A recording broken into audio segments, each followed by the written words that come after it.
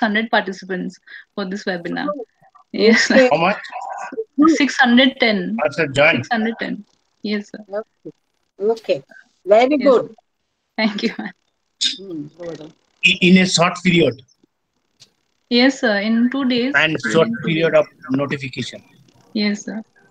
Only 2 days. Thank you. Professor Ghosh.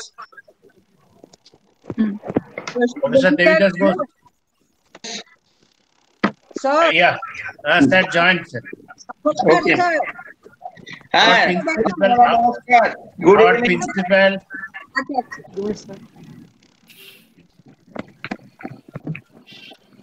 And Professor Devnath Chaudhary also joined, sir.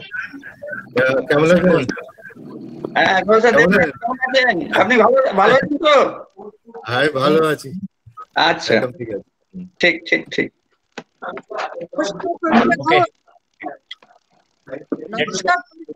Hey, principal. Principal madam. Good evening, নমস্কার। আপনি ভালো থাকুন, সবাইকে নিয়ে আপনার ফ্যামিলি এবং আপনার হচ্ছে কলেজের ফ্যামিলি, বৃহৎ ফ্যামিলি ভালো থাকুন, এইটুকুই আশা করে। Hey, Madurai. So we are live now on YouTube. Yeah. I think we should begin the session. Yes, yes.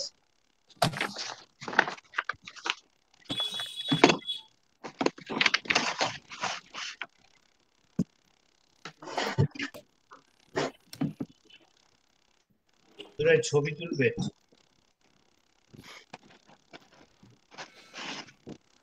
Program now, Madurai. Take photograph.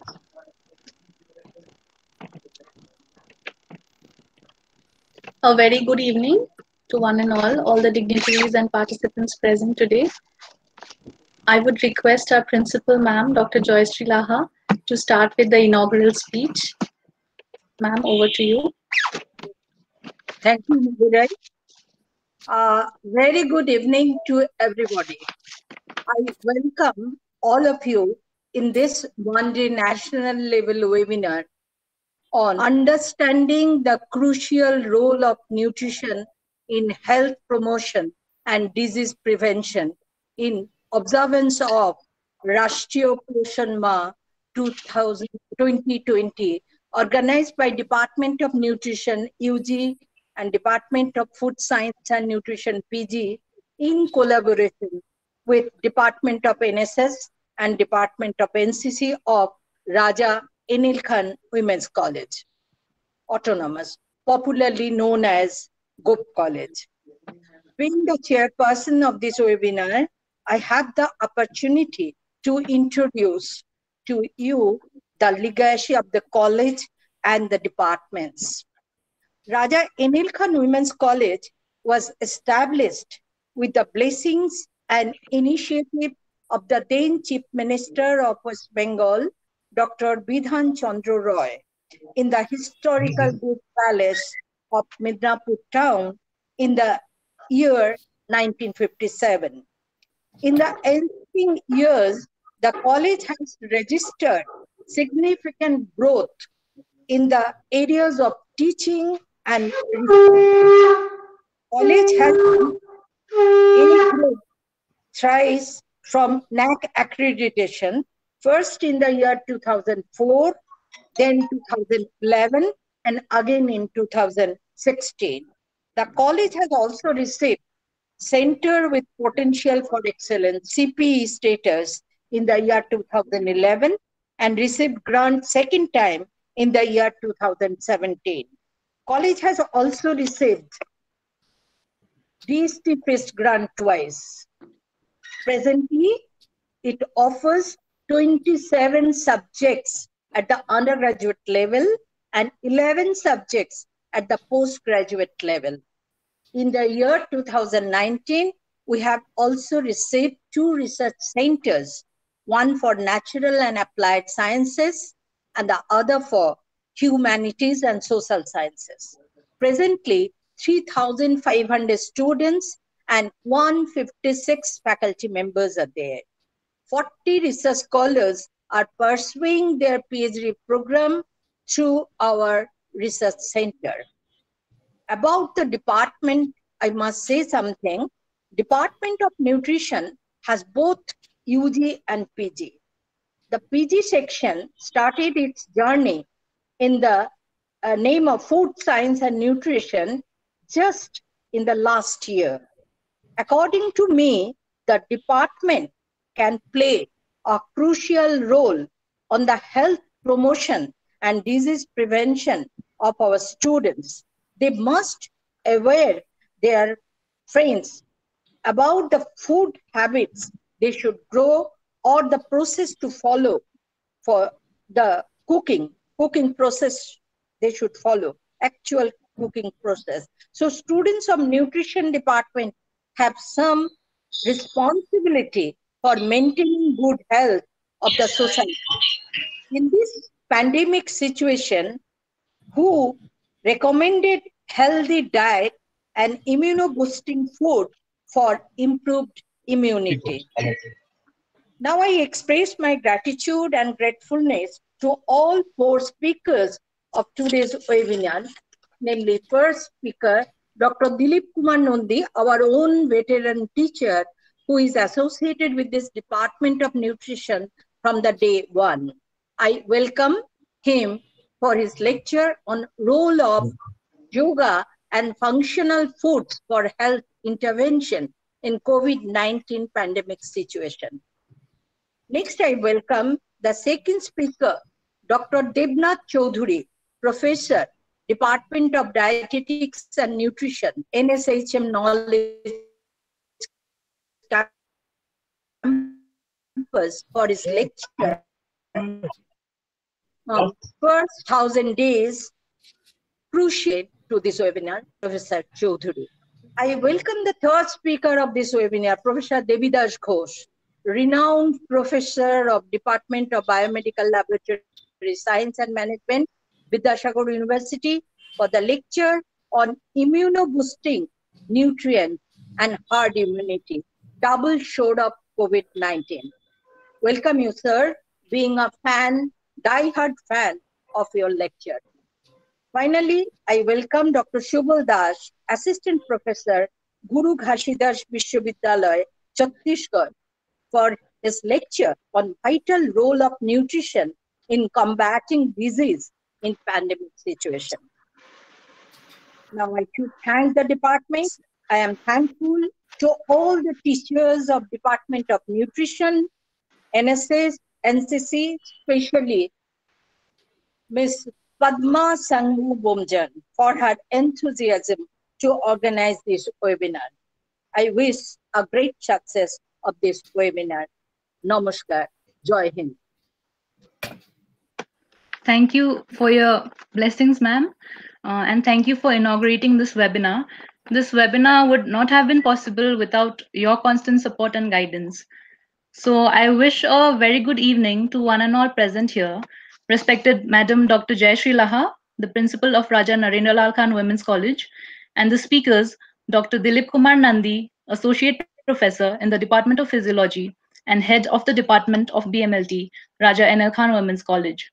Then we have Dr. Devnath Chaudhary, Professor, Department of Dietetics and Nutrition, NSHM Knowledge Campus, and ex-professor and Head of the Department of Biochemistry and Nutrition, All India Institute of Hygiene and Public Health, Kolkata. And Professor Debidas Ghosh, the Professor, Department of Biomedical Laboratory Science and Management, Vidyasagar University. Dr. Subal Das, Assistant Professor, Department of Anthropology and Tribal Development, Guru Ghasidas Vishwavidyalaya, Chhattisgarh. And last but not the least, I would like to heartily welcome all the participants who have registered for this webinar and who I hope will walk away a little bit wiser and more aware of the crucial role of nutrition in health promotion and disease prevention. This webinar has been organized in observance of the Rashtriya Poshan Mah 2020. I'd like to speak a little bit about this program. In order to bring nutrition to the center stage of the National Development Agenda, the Government of India launched Poshan Abhiyan, which is a multi-ministerial convergence mission with a vision to address malnutrition in a targeted approach. To ensure community mobilization and bolster people's participation, every year the month of September is celebrated as Rashtriya Poshan Mah across the country. This event has been celebrated every year with either intervention programs or awareness campaigns across institutions. But this year has been very different and very unique. And though we could not participate physically in this event this year, we hope to continue to create nutritional awareness by any means, even during these uncertain times. And we are truly honored to have such an extraordinary panel of such eminent speakers who are highly revered for their contributions in the field of nutrition and allied sciences. We are certain that this session will be successful in propagating the health benefits of proper nutrition right from the beginning of life to the later stages, and especially during these times of such pandemics. So now I would like to request Ms. Madhurai Gupta to give a short introduction of Dr. Dilip Kumar Nandi No, not before he necessary. begins his speech. Yes, sir. Not necessary. Already mentioned by Dr. our principal. Okay, sir. No need. So then without much further ado, we'd like to start the session with your speech. Yes, sir. Can I start now? Yes, sir. Good evening to everyone. At first, I would convey my cordial gratitude to everyone being there present in this national webinar on understanding the crucial role of nutrition in health promotion and disease prevention. In the observations of the Poshamma 2020.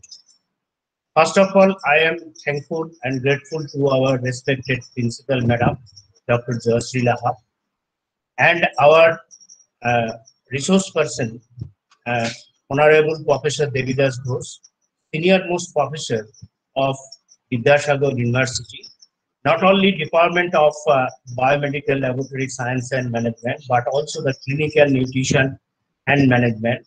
And he was the founder of nutrition MSc degree in Vidyasagar University since 2002. And another speaker, very resourceful speaker, of Professor Dept Chaudhary, former senior professor, All India Institute of Hygiene and Public Health, Kolkata, and Dr. Subal Das, assistant professor, Guru Dhashi Das Vishwavidyalaya, Chhattisgarh. I am also thankful to my dear conveners, Professor Padma Sangmu Bomjom, Assistant Professor and Head Department of Nutrition, Professor Devjani Mukherjee, Associate Professor, Department of English, Organizing Secretaries, Professor Nirmal Losina, in charge of Nutrition, NSS Department, NSS Program Officer, Professor Vishwanath Nag, Assistant Professor, Department of Political Science, Professor Sogel Soren, Assistant Professor, Department of Mathematics, Timothy Onima Singh, SAC 2, Department of Physical Education, who had taken special initiative for carrying out today's webinar in collaboration with other departmental faculties of nutrition, namely Madhurai Gupta, Halima Khatun, Megomala Mondol, Sabanti Pine, Devlina Giri.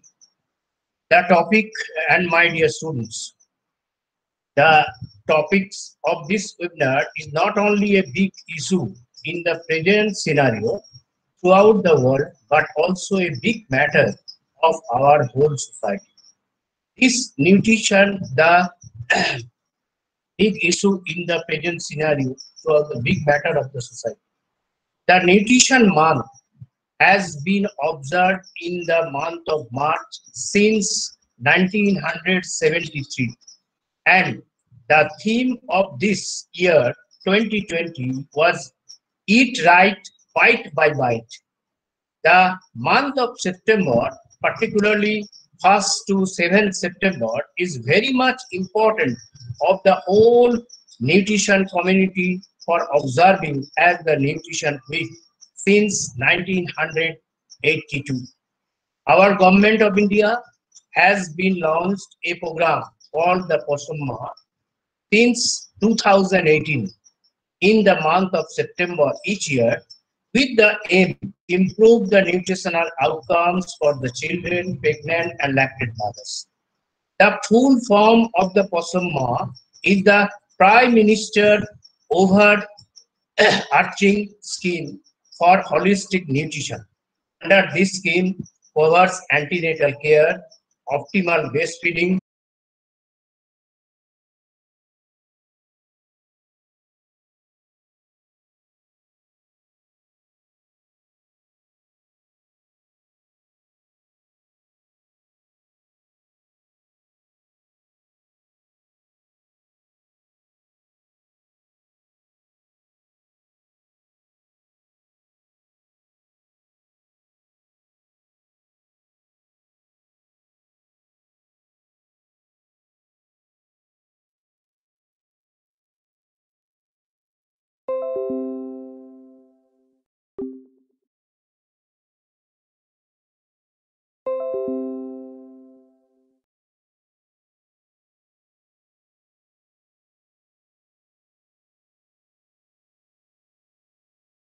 Durai. Yes, sir, it is visible. It is visible. Okay. This is the webinar organized by the Nutrition Department and Department of Food Science and Nutrition, PG, in collaboration with the NSS and NCC of Raja and with Narendra Lal Khan Women's College. Already mentioned our honorable principal. Our college heritage building. This is the building where started our first academic session in the year 1957.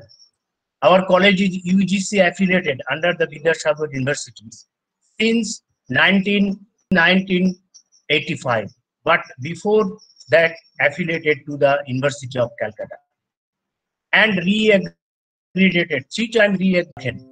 এটা বিধান চন্দ্র রায় advocate করেছিল.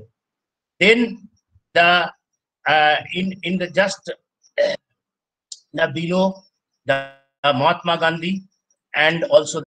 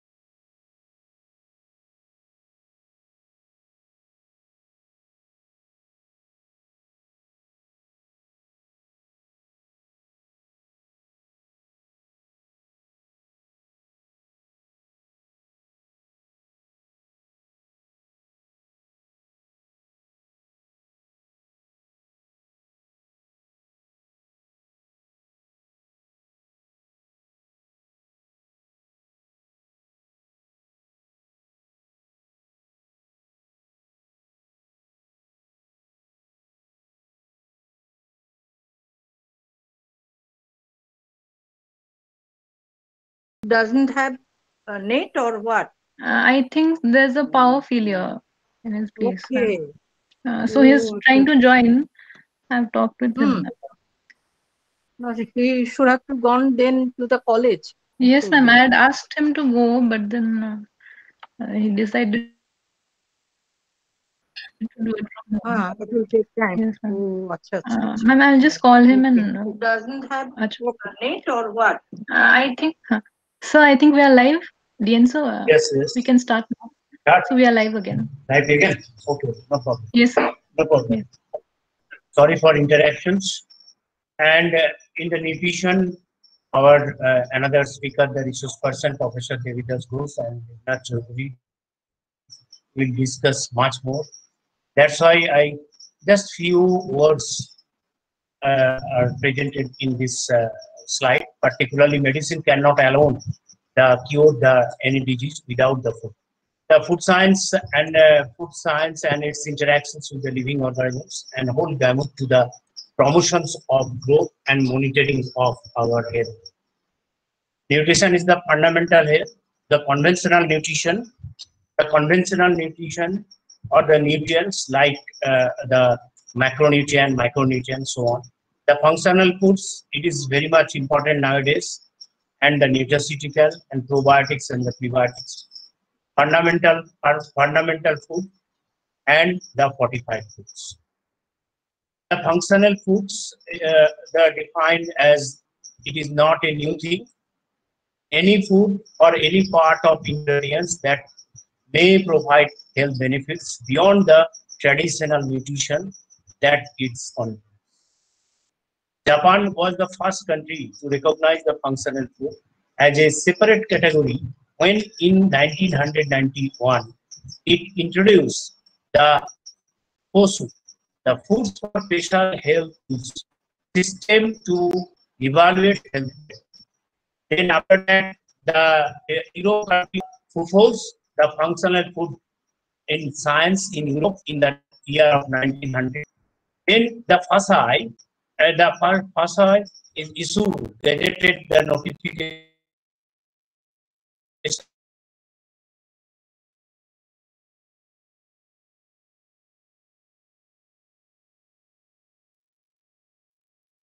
for the regulation and also the different dietary sources of the bioactive compounds.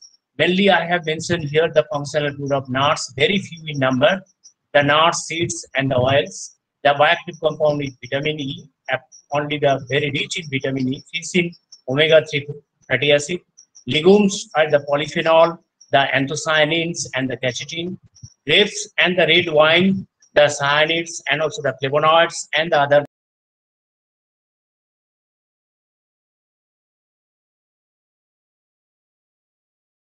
compounds, citrus fruits and the vegetable vitamin C and the others. The dark chocolate, also the flavonoid. Then the margarine is the phytosteroids and also the others plant sources. Whole grains, the fibers and the phytochemicals. Soy protein and a very important bioactive compound are the genistins and also the diagenes. Green leafy vegetables and the fruits, carotenoids, onion and the garlic, the quercetins and also the allicins and the others. The green and the black tea, the tea polyphenol, mainly the catechins and the others. The fruits and vegetables, the chemicals, tomato, lycopene, and the vegetables, also the others compounds are present. The probiotics, it is a very last 2 decades are very much important in the medical pharmaceutical of is the probiotics. It is the life or the living organisms which, when administered in adequate, the confer a health benefits on the host. In our GI tract, the trillion of the probiotics are the living the bacteria or the microorganisms are present. Mainly in the probiotic as established probiotic of the species of the lactobacillus, bifidobacteria, is Saccharomyces cerevisiae. Some E. coli and also the bacillus species are also used as a probiotic. It is assessed by different way or different laboratory technique for the establishment of the probiotic. The prebiotic is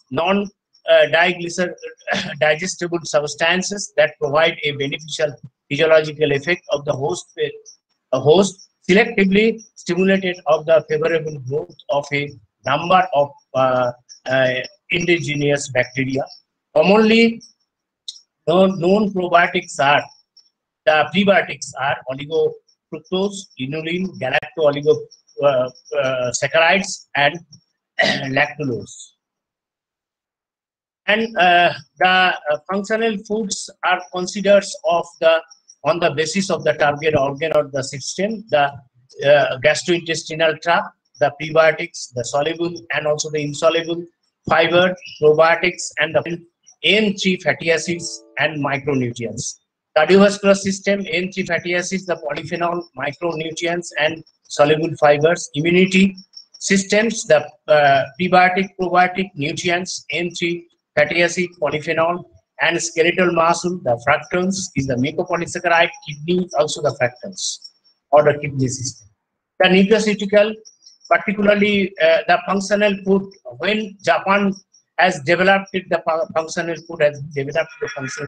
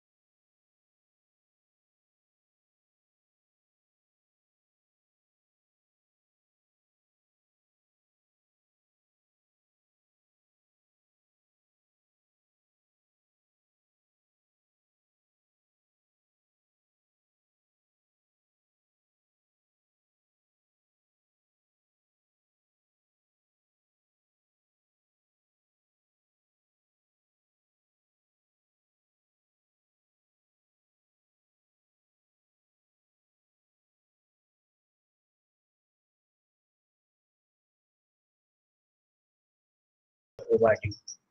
These are the self-care during the COVID-19 pandemic by the suggested or the given us by the Ministry of House. I do not go through details. The Haldi and other Zira like that, I do not go through details. The association reduce the severity of the stress and the psychological experience on so many things in the social support is very much important nowadays. We know all of our award in our society, not except particularly the neighboring the family or the persons. Now I have concluded with my our research team members since 2009. Before 2009, I am associates with my guide, Professor Devidas Ghosh, in before 2009, along with performing research guide and also the guide of in the performing the project, different project from since 1991. And after that, we have developed in our college the Dr. Kaushik Das, presently attached in Belda College as an assistant professor. The doctor sees performing his PhD from Vidyasagar University in the field of probiotic. The Dr. Orpita Mondal, he is assistant professor at Asutosh College, and also the Orpita Das Mahapatro, he is a faculty members of our microbiology department. She is Dr. Shreya Mondal. He took his PhD both of from, and also the Dr. Saboni Pradhan from the Jadavpur University, and Dr. Suchismita Rai, the associate professor both in Dr. Saboni Pradhan and Suchismita Rai, in attached as the associate professor in Minnapur City College. Then Dr. Mahosin Mondal and Dr. Pathapati Mukherjee and Dr. Dibendu Datto. They took his PhD from the Sri Satya Sai Medical Health Science and Technology. The Onimes submitted his PhD, and the Borsa, Dr. Borsa Das Sharma took his PhD from the Calcutta University, and the Somen and Mosumi, particularly Somen Pal, to be submitted his thesis from Vidyasagar University. His research field is herbal nanoparticle. And the Dr. Somi Chakraborty took his PhD from the Jadavpur University, and the Halima Khatun will be submitted the thesis in Jadavpur University, and she is also a research fellow and Maulana UGC minority research.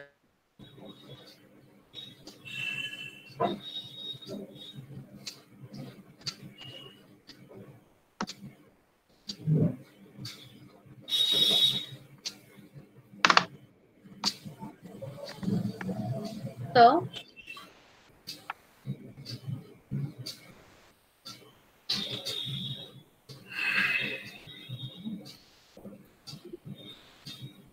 Thank you so much, sir, for the very informative session. Now, I would like to move on to our next speaker for the evening. We are very fortunate to have with us Dr. Devnath Chaudhary. He is the former professor and head, Department of Biochemistry and Nutrition, All India Institute of Hygiene and Public Field Health. of research in herbal.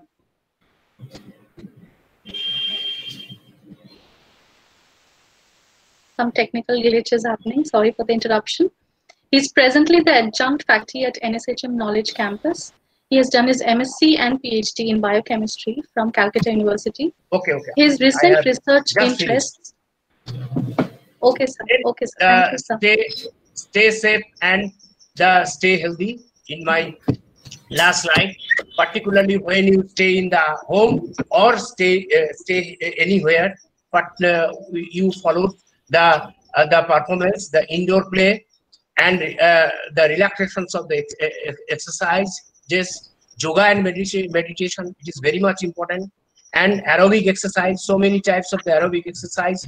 You will cope up in your house. As a player, of different types of the indoor and outdoor games, creative activity, so many creative activities, drawing, and painting, and positive thinking. Always be positive and think also be positive.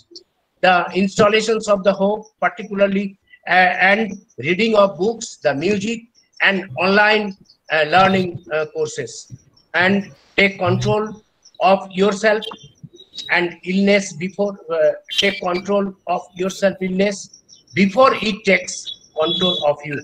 Thank you, everybody, for Thank you so much, sir. patience. Sorry for you. Maximum time taken time. No, sir. Sorry. Thank you so much. Thank you. That was a very informative Sorry. session. Thank you. Sorry, Professor Devnath and Professor Ghosh. Not at all. It's fine, Dr. Nandi. Thank you, sir. Thank you, sir. Now we'll move on to our next speaker for the evening. As I was introducing him, that is none other than Dr. Devnath Chaudhary. His recent research interests are metabolic syndrome, geriatric nutrition, pediatric nutrition, and vitamin D. He has over 62 research publications in peer-reviewed journals and books, beside many popular articles. He has supervised 6 PhD scholars. He has been the former editor-in-chief, Journal of Indian Dietetic Association. He is the fellow of the Indian Public Health Association and International College of Nutrition, and life member of several professional and academic organizations. He has been the former eminent panelist in the National Scientific Advisory Board of Nestle Nutrition Institute. He is the recipient of Rastogi Felicitation Award of International College of Nutrition for significant contribution in nutrition in the year 2004. I would now request Sir to begin his session on the importance of first 1,000 days and why is it crucial for optimal health. Over to you, sir. Thank you for kind words. My slide is visible and I'm audible? Yes, sir. Yes, sir. It is visible and you're very much audible. At the outset, I like to thank the organizers for giving an opportunity to speak on the very last day of National Nutrition Month. on one of the topics suggested by Government of India for webinars. The other one is SAM children, severely acute malnutrition children, which is related to this topic. Thank you very much. Let us see the trends of nutritional status of Indian children. To understand the importance of Poshan Abhijan, National Nutrition Month from National Nutrition Week, all these, we need an introspection. We need to see what has happened in the last few years. If you see the condition of under 5 children, these are the parameters. I'm not explaining, no time, as many of all practically are nutrition students. They must be knowing it. The stunting, which actually indicates a chronic malnutrition. NFHS stands for National Family Health Survey.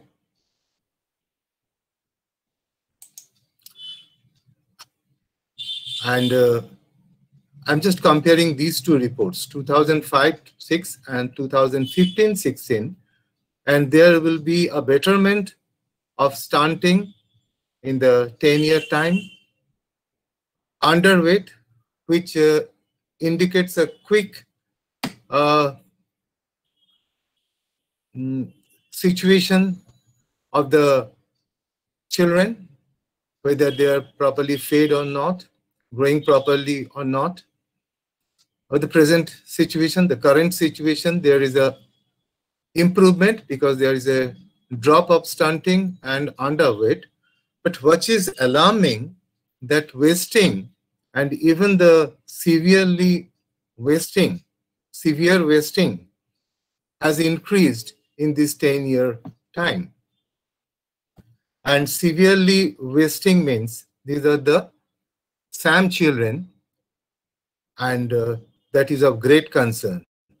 So you understand why government has focused on undernutrition generally and specifically on severely acute malnutrition. That was an India picture. And what is the scenario in West Bengal? Same comparison of NFHS 3 and NFHS 4. And when there is a drop of underweight and stunting, there's an increase of wasting and also severe wasting in our state. Now, another very important indicator of nutritional status is anemia. And if you see the condition of the same group of Indian children below 5 years of age, in NFHS 3, it was 68.9%. There is an improvement, of course, but still it is more than 50%. Almost 60% of our children are having some kind of anemia, mild, moderate, or severe. Condition of West Bengal, there is an improvement, but still it is more than 50%. More than 50% of children of this state, according to NFHS 4, is having anemia. Now, if we just go through the gestational periods, I'm not describing this, but after conception, there will be fertilization, there will be implantation, embryo form, and then the gestational period will start. Different organs will start growing. I have the privilege of observing these organs because during my PhD days, I worked on human fetal brain and placenta. So particularly, I have seen how the brain developed during the gestational period. So brain is a very important organ which is actually focused during this period. And the reason is this: The most rapid period of brain growth is in the last trimester of pregnancy, that means 7 to 9 months of pregnancy, and the first 2 years of life. All other organs are also growing during gestational period, but brain growth almost completes within 2 years, and maybe after that, some changes, modifications, all these are going on. Thus, this time of period harbors the greatest opportunity to provide optimal nutrition to ensure normal development, and also the time of greatest brain vulnerability to any nutrient deficit.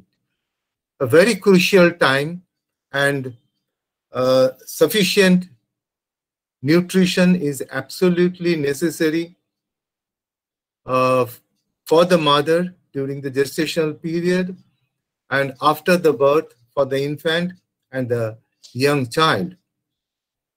Special importance has been given to certain nutrients, no doubt, but overall, nutrition is important. Now, what is first 1,000 days? Now we understand that in the gestational period, that is the 9 month of time, that is 270 days in utero. That is 270 days in utero. 9 months into 30 days. And first 2 years means 365 into 2, making a total of first 1,000 days. So from the gestational period of 9 months till 2 years of age is crucial for the child for all kinds of development, and if it is not taken care properly, that will have a great impact in the advanced stage.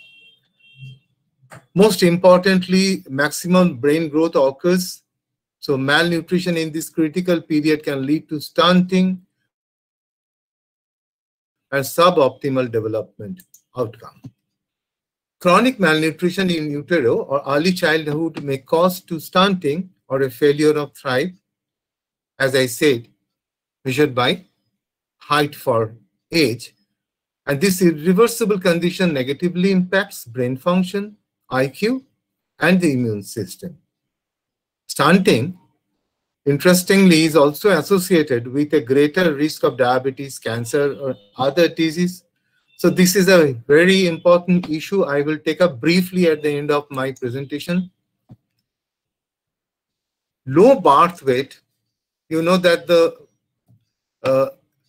birth weight of the child should be 2.5 kg or maybe more than that, but not very high. But it should be 2.5 kg. Anything less than that means it's a low birth weight. 15 to 20% of all births worldwide are LBW. The goal is to achieve a 30% reduction in LBW infants by 2025. It is associated with a range of both short and long-term consequences. And what is important, that good nutrition in the first 1,000 days of a child sets the foundation for all the days follow. This is according to WHO. Now, so proper pregnancy is important.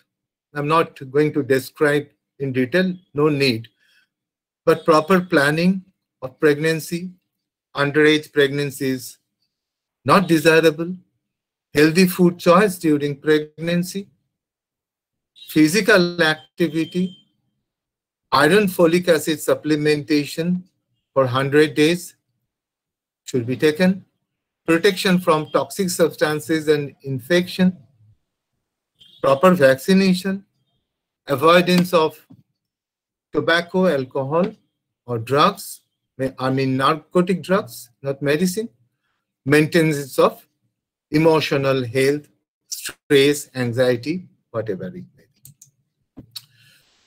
Now, the optimal and appropriate IYCF, that is the infant and young child feeding practices and strategies, according to Indian Academy of Pediatrics. Exclusive breastfeeding should be practiced till end of the 6 infant months. After completion of 6 months, complementary feeding should be started. It should not be delayed. It should not be done maybe after 8 months. No, because there will be a risk of undernutrition for the child.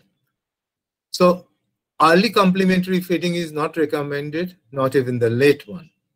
Breastfeeding should be continued along with the complementary feeding for at least 2 years, if possible. Mother should communicate, look into the eyes, touch and caress the body while feeding. And WHO growth charts recommended for the monitoring of the growth. This is the WHO growth chart. This is a length or height for age for the measurement or determination of stunting. This is weight for age for boys. That was the girls. Naturally, for boys, growth chart is also available.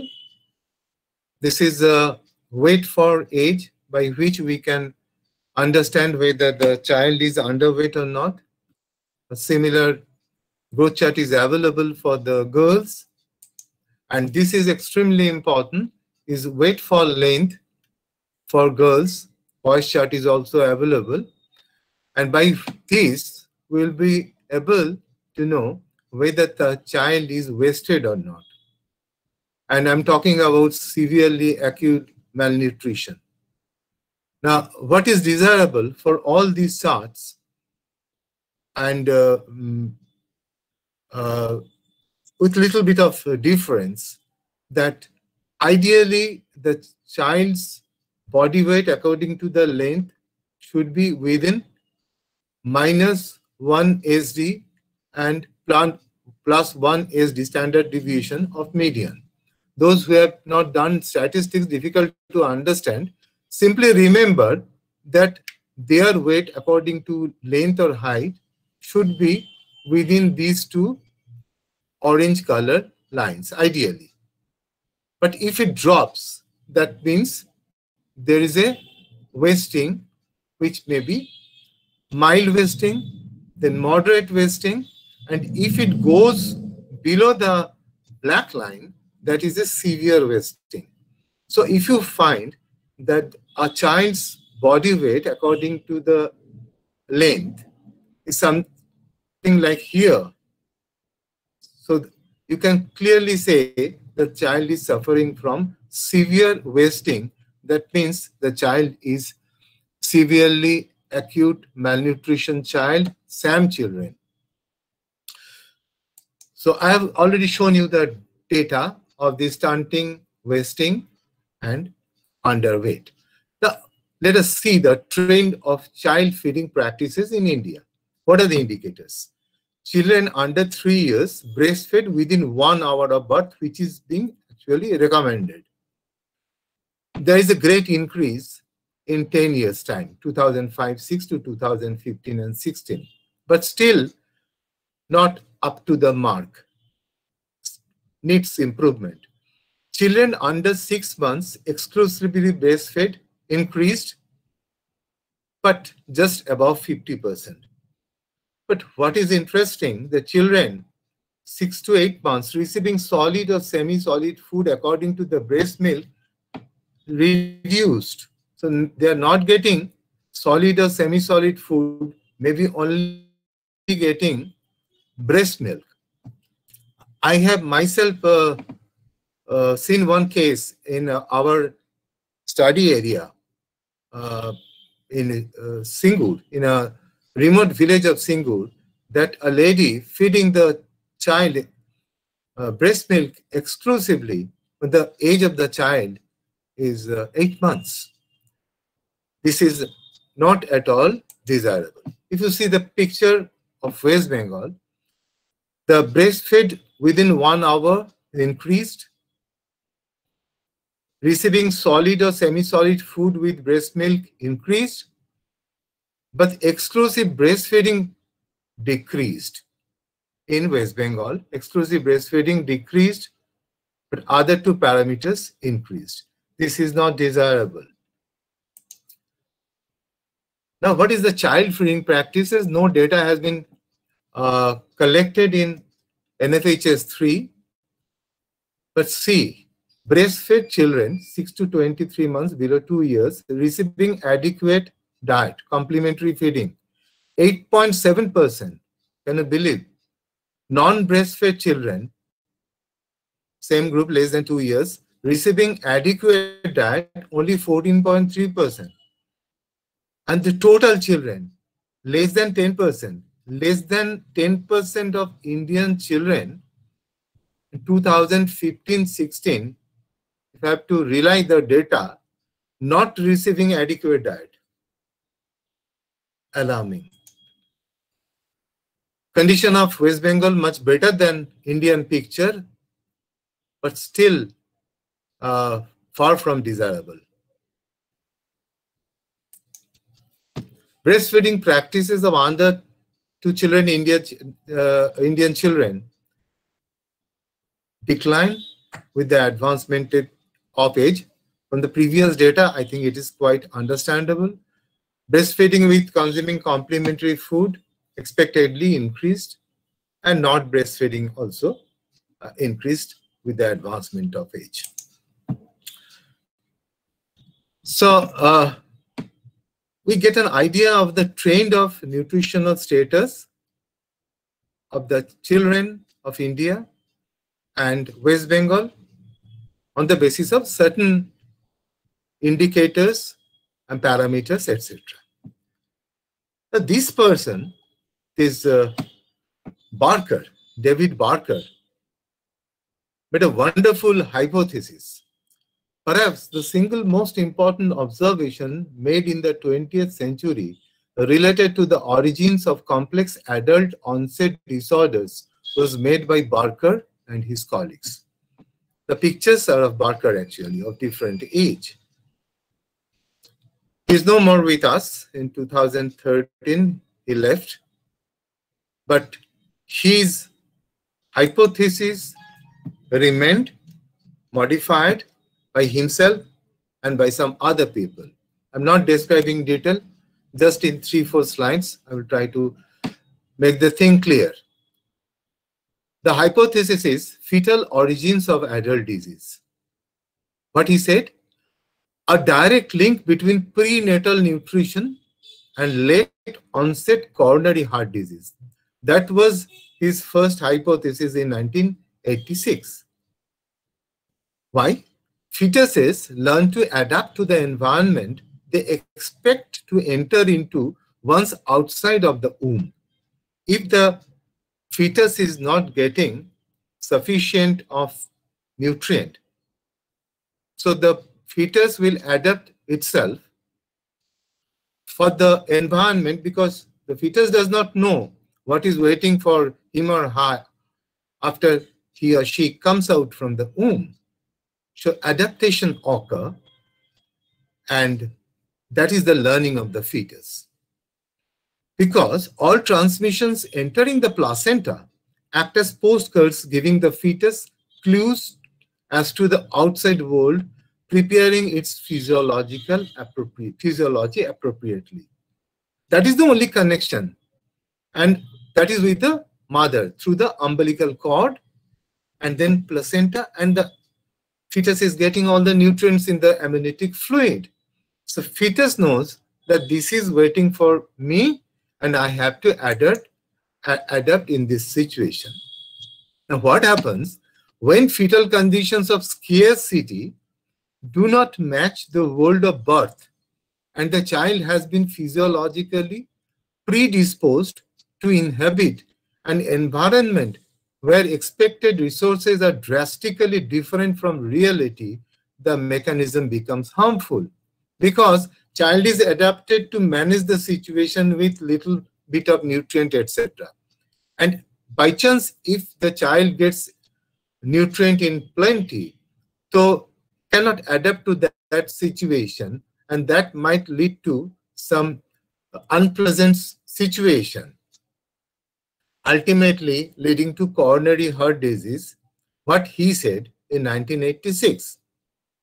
But later on, he and his group in 2001, after 15 years, he has given, or rather modified his hypothesis into thrifty phenotype hypothesis, popularly known as thrifty phenotype hypothesis.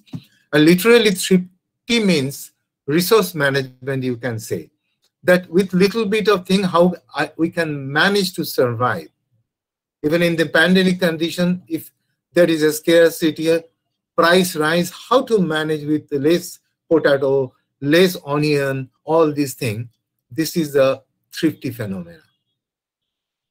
Almost same thing here said. Low availability of nutrients during the prenatal stage followed by an improvement in nutrition availability in early childhood causes an increased risk of metabolic disorders, including type 2 diabetes. This predominantly affects poor communities where maternal malnutrition may be rampant, in turn causing fetuses to be biologically programmed to expect sparse nutritional environments. What a peculiar situation. In the countries like ours, and some other poor countries, underdeveloped countries, developing countries, when there's a number of LBW children, they're at risk of developing so-called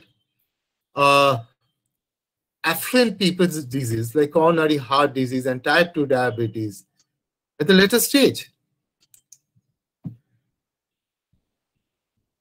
Now, what government has done? Government has taken a lot of initiatives to provide food, to provide nutrients. After the independence, they have launched several micronutrient programs. All they have done, all these things. But these are the 4 very important programs focused particularly for the children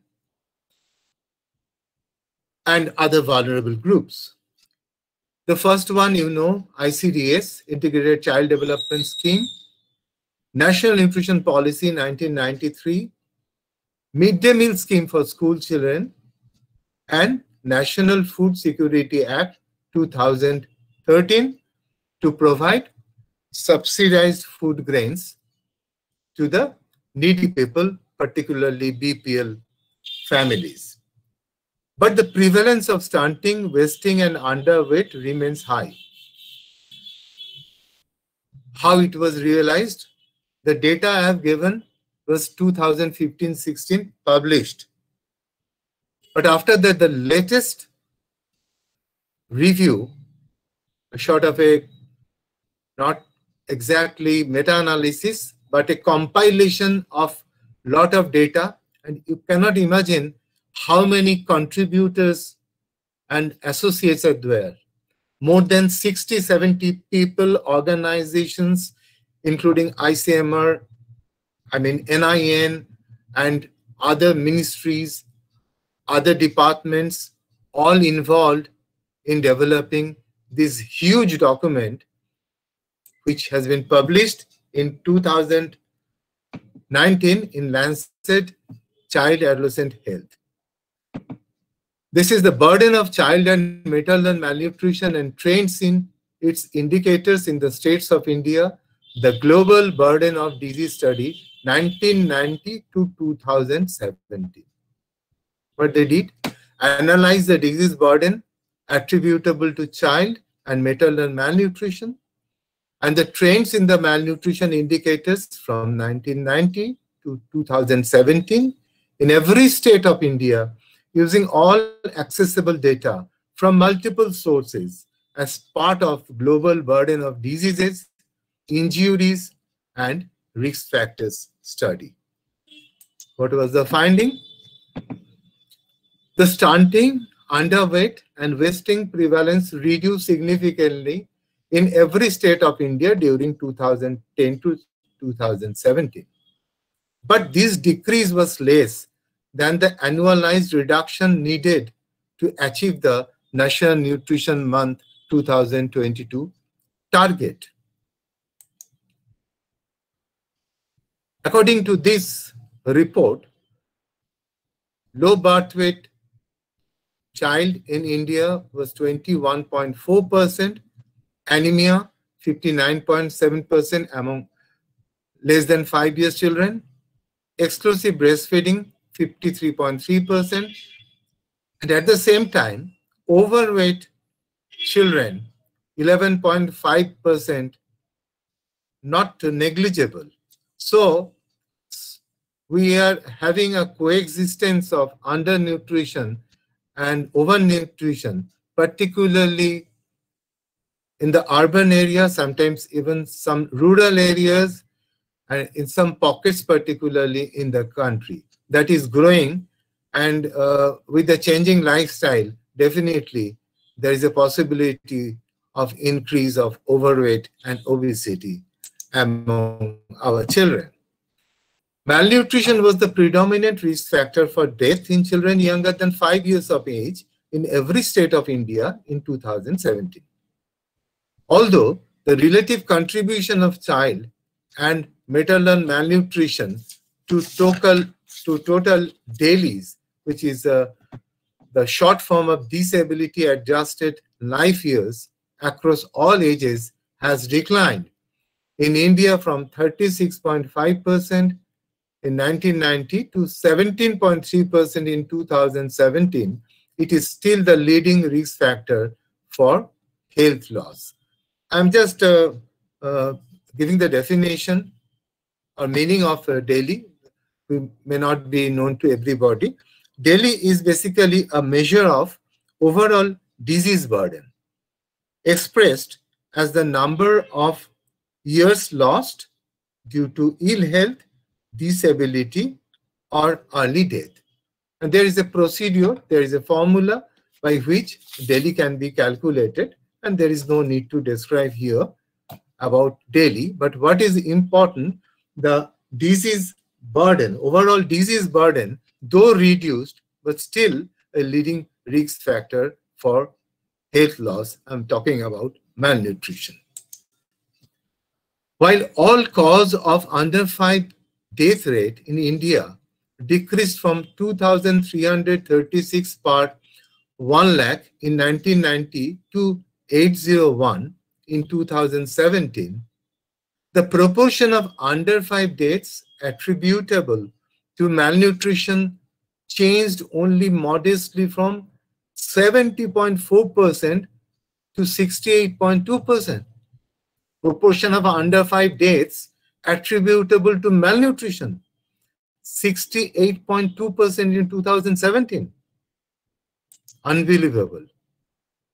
This is the disability adjusted life years rate attributable to malnutrition in children younger than 5 years of age in the states of India 2017. From the color, you are getting an idea which which states are having serious problem, like Rajasthan, Uttar Pradesh, Bihar, Assam, and then some other, Madhya Pradesh, Orissa, and then maybe Jharkhand, Gujarat, West Bengal is in the next group, much better than these states. So from these, the daily, the disease burden attributable to malnutrition can be understood. It can be said that the picture in West Bengal is much better in that respect in comparison to many other states of India, according to this report. So with this, I like to conclude by saying that he who has health has hope, and who has hope has everything. Once again, I like to thank the organizers and the participants for giving me the opportunity to speak on the very last day of National Nutrition Month. And I hope that the Poshan Abhijan or nutritional movement will not stop here and will continue throughout the year. And as it was said, that at least up to 2022 by Government of India. Thank you very much. Thank you so much, sir. That was a very important and very intriguing session. Now moving on to our next speaker, we are very grateful to have with us Professor Dr. Dept Ghosh. He has over 30 years of experience in teaching and over 35 years of experience in research. He is now the professor of Department of Biomedical Laboratory Science with Clinical Nutrition, Vidyasagar University, Midnapur. Professor Ghosh has completed 19 projects funded by UGC, ICMR, DST, DST Government of West Bengal, ICAR, NCRT, Tea Research Board under the Government of India, and pharmaceutical industries sponsored projects. He has also completed one international project under Government of India and Government of Tunisia. Till now, 33 students have obtained PhD under his guidance, and another 10 students are still working under him. Professor Ghosh has also obtained a gold medal award from Physiological Society of India. He is a bilateral fellow of Government of India and Government of Tunisia for the past 3 years. He has 2 Indian patents on nutraceuticals. Till now, he has published over 165 papers in international journals and over 28 papers in national journals. He is the editorial board member of several international and national journals. He has published 5 chapters in edited books. He is also the fellow of West Bengal Academy of Science and Technology. Professor Ghosh is also a member of several PAC of government agencies. He is also the coordinator of 2 innovative programs under UGC. His special fields of research interest are nutrigenomics, herbal contraceptive development, diabetes, and public health. I would like to request Sir to begin his session on the role of immunoboosting nutrients and herd immunity, a double sword for COVID-19. Over to you, sir.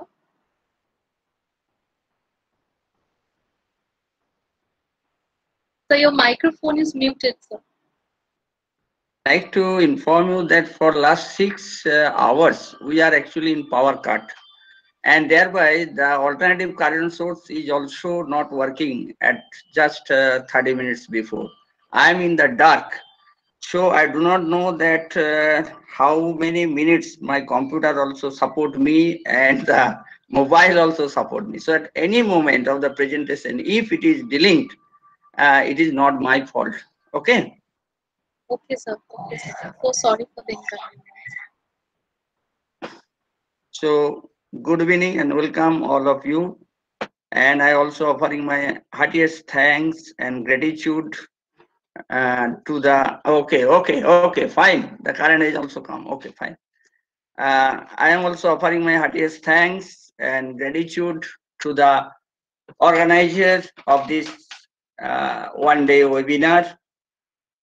I also offering my heartiest thanks to the principal of this Raja N.L. Khan College and the other faculties, research scholars, and the students. Now my topic is immunoboosting nutrients, herd immunity, management for COVID-19. There are so many information, but due to the shortage of the time, I don't able to cover it.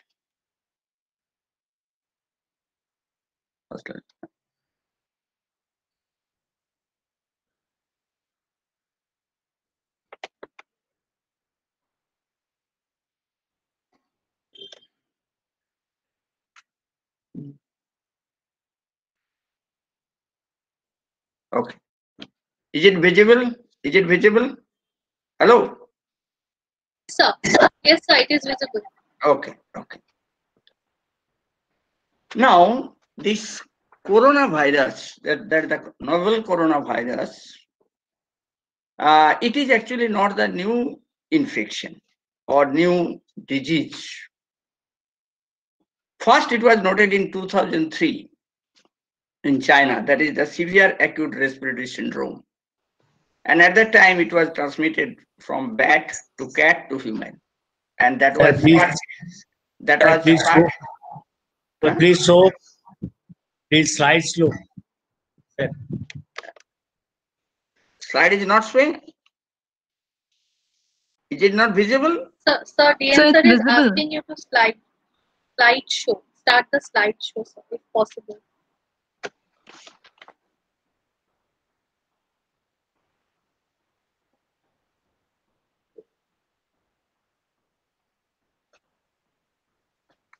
Yes, sir. Hello? Yes, sir. It's fine. Okay. So in 2003, it was first noted that coronavirus infection in our world. And at that time, it was transmitted from bat to cat to human. And that was SARS-CoV-1. SARS-CoV-1. And the mortality rate was 10%. After 9 years, in 2012, again, coronavirus also infected human. And at that time, it was transmitted from camel to human in Arabian Peninsula. And that disease was known as MERS, that is the Middle East Respiratory Syndrome. And the virus was MERS-CoV-1.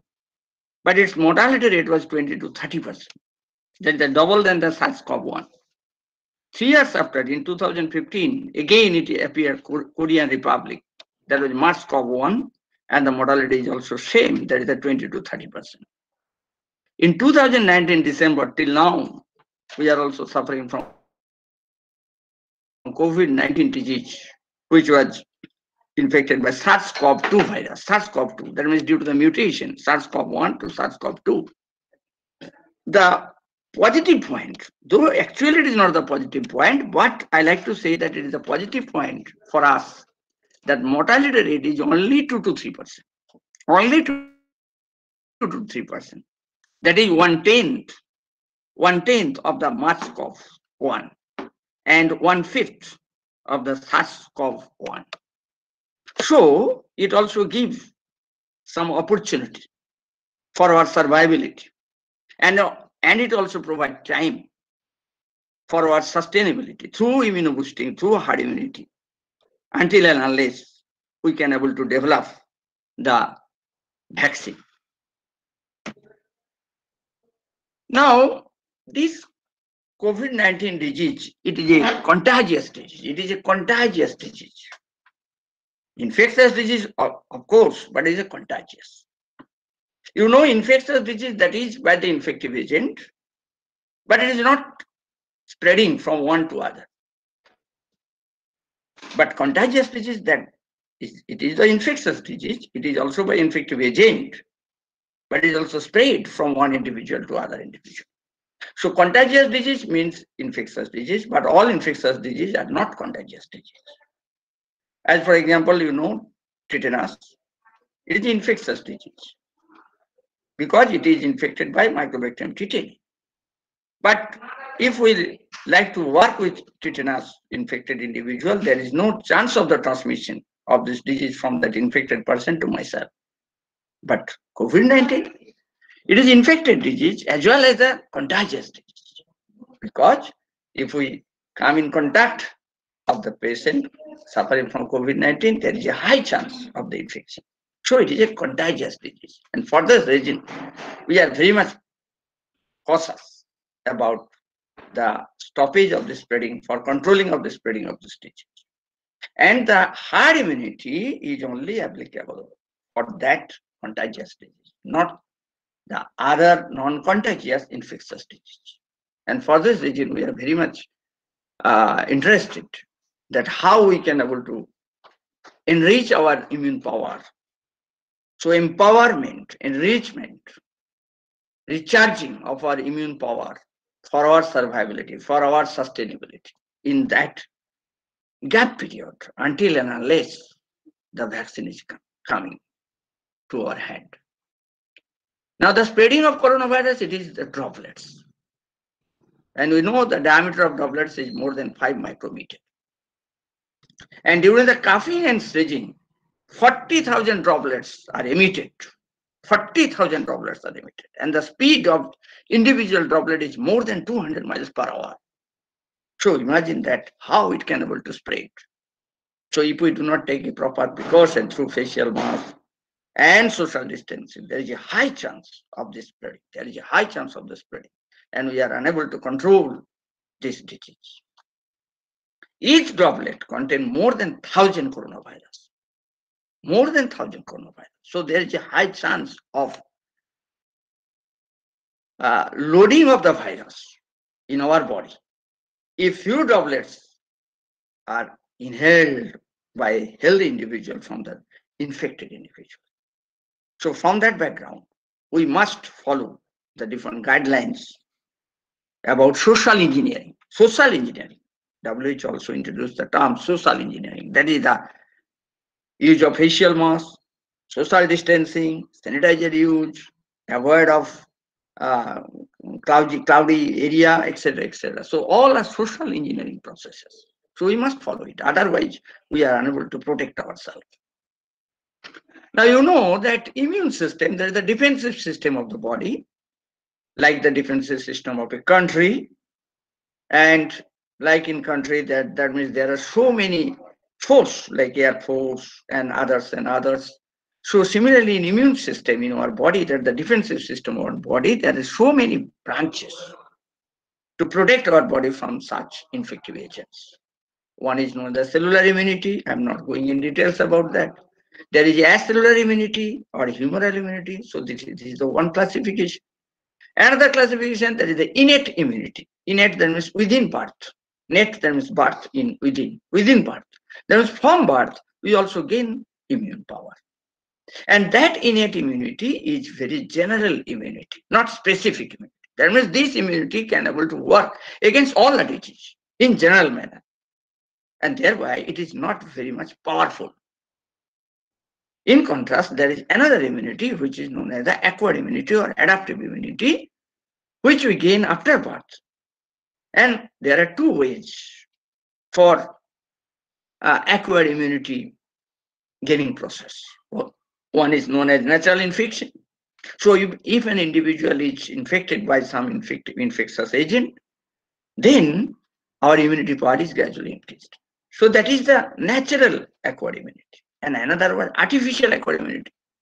That means here by vaccination program, where we also introduce low dose of the antigen or low dose of the heat killed or lived inactivated microbacteria, or you may say that is a microbial agent that can able to stimulate our immune system. So that is known as the artificial acquired immunity, and another one that is the natural acquired immunity. And other one that is, you also know, that the herd immunity. Herd immunity, that means when a major portion of the community become immune against a particular disease, then it is known as the herd immunity. Now, what percentage of the individual would be infected to develop the herd immunity? Herd immunity, you know, that is the population immunity. Herd immunity is also known that the community immunity. Herd immunity is also known that the social immunity. And on the basis of the degree of the spreading, the percentage of the community members that would be infected to develop the herd immunity would be changed. In case of the COVID-19, the herd immunity would be developed when 60% of the individual, 60% of the community member would be infected. And this herd immunity has been already developing in our community.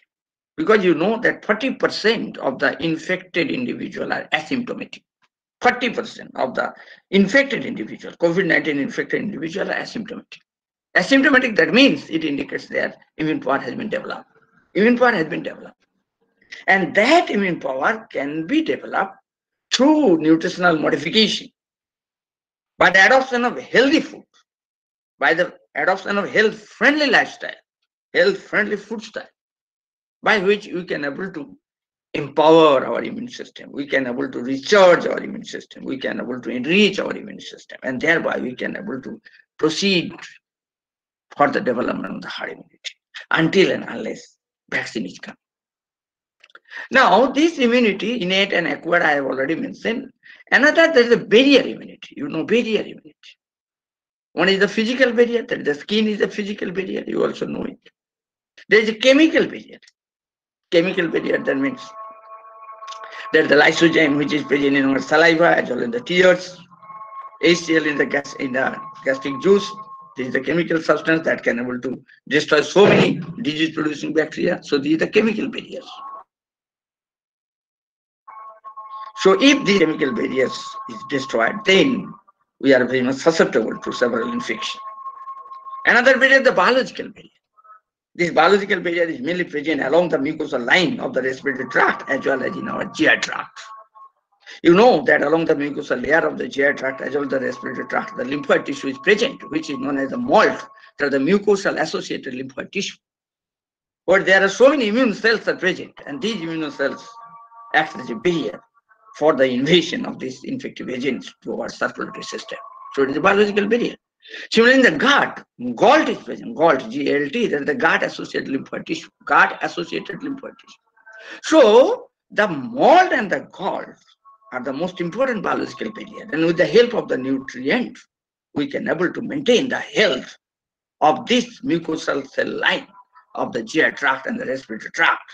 And so the biological barrier can able to execute its function at proper level that can able to resist that microbial infection. And by this slide, I like to represent that first exposure and the subsequent exposure, the rate of the antibody level is gradually increased.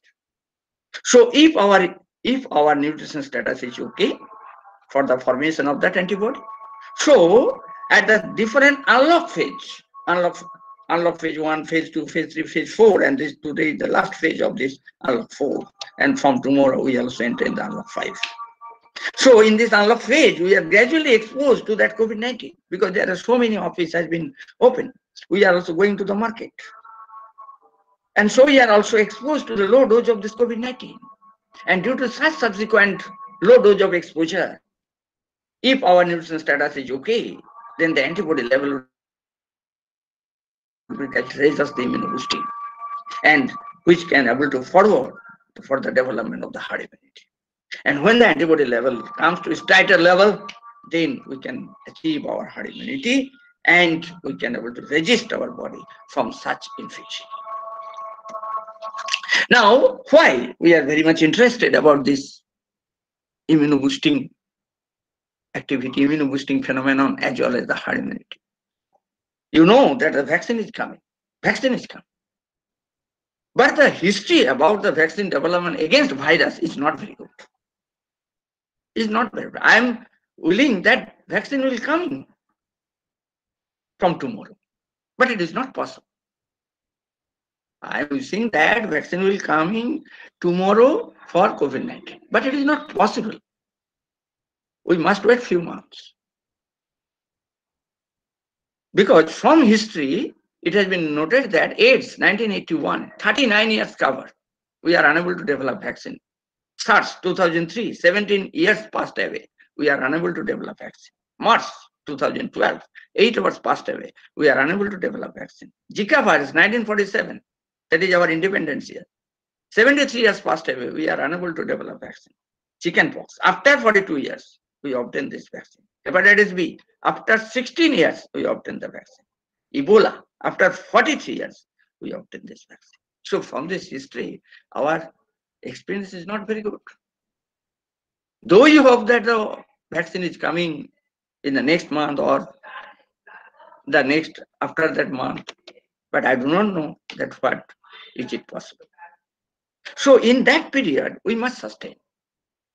And for the sustainability, it is our duty to enhance our immune power, to recharge our immune power by food style, by lifestyle modification, and so that we can able to develop the herd immunity.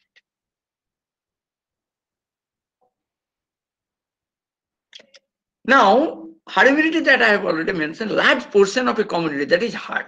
Large portion of community that is hard. And when the immunity against a particular disease is developed in large portion of community, then it is not the herd immunity. And for the development of herd immunity, two most important sensors.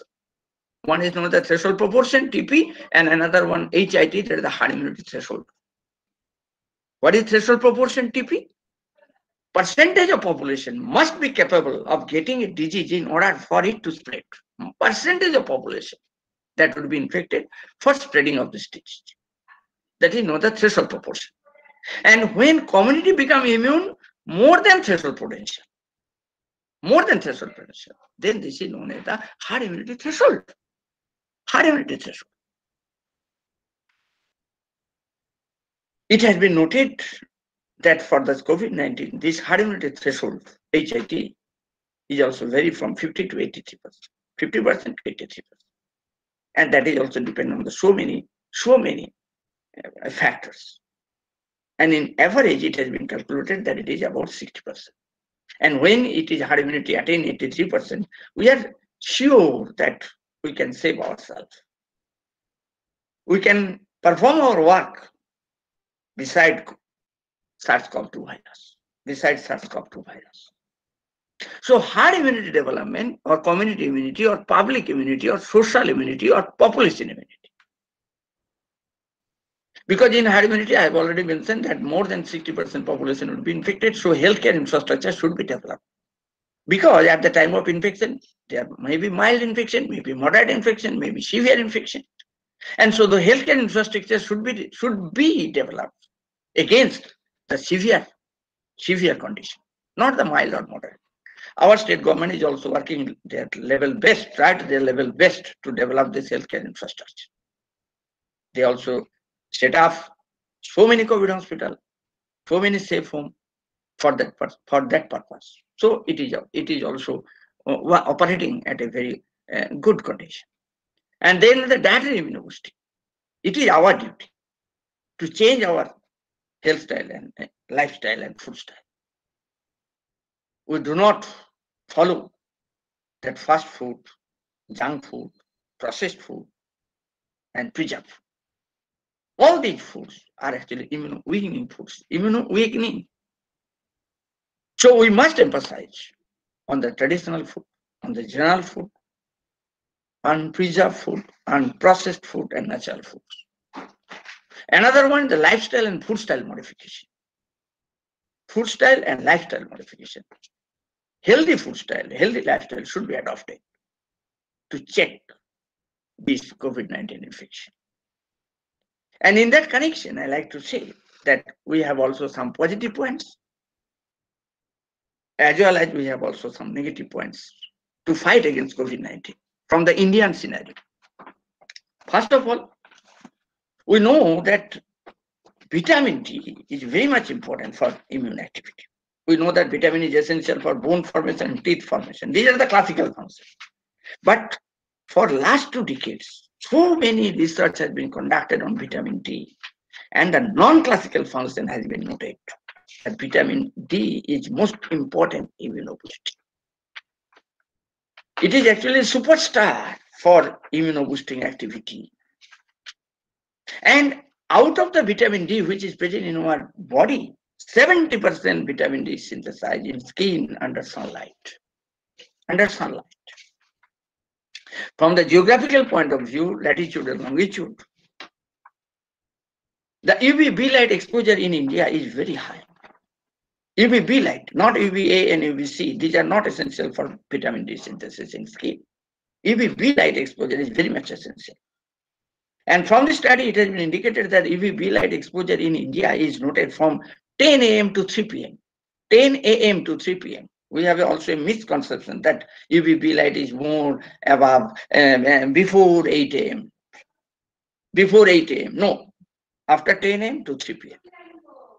And this sunlight, sunbathing, that is the heliotherapy, is most important for vitamin D synthesis. In the last month, one paper has been published from Texas University. And they also conducted this study on COVID-19 patients with vitamin D. And most interesting study they also conducted, that twin study. One was affected by COVID-19 and another was not. And they noted that the partner of the twin having high vitamin D from COVID-19. And the individual who are suffering from this COVID-19 that have a low plasma vitamin D level.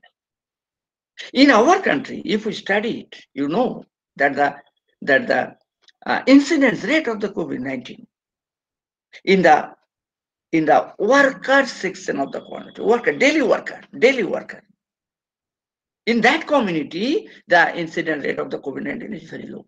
It's very low, and it is very high in elite group, who are actually confined themselves within room, who are not exposed their body in the sunlight, and it has been noted that vitamin D level is also low. So there is a correlation. There is a negative correlation between high level of vitamin D and COVID-19 infection. Another positive point for the development of the herd immunity in Indian scenario is that from the demographic study of the Indian population, it has been noted that below 90% population, Indian population is below 60 years, where the COVID fatality rate is less than 3%. So it is our positive point. That as the fatality rate is less than 3% of the age group below 60 years, and in that age group, 90% of Indian population is actually covered. So we can able to develop the herd immunity. And another point is that up to 30%, up to 30 years of age, actually 38% of the Indian population covered this age group, where the COVID-19 fatality rate is 0.3%. 0.3%.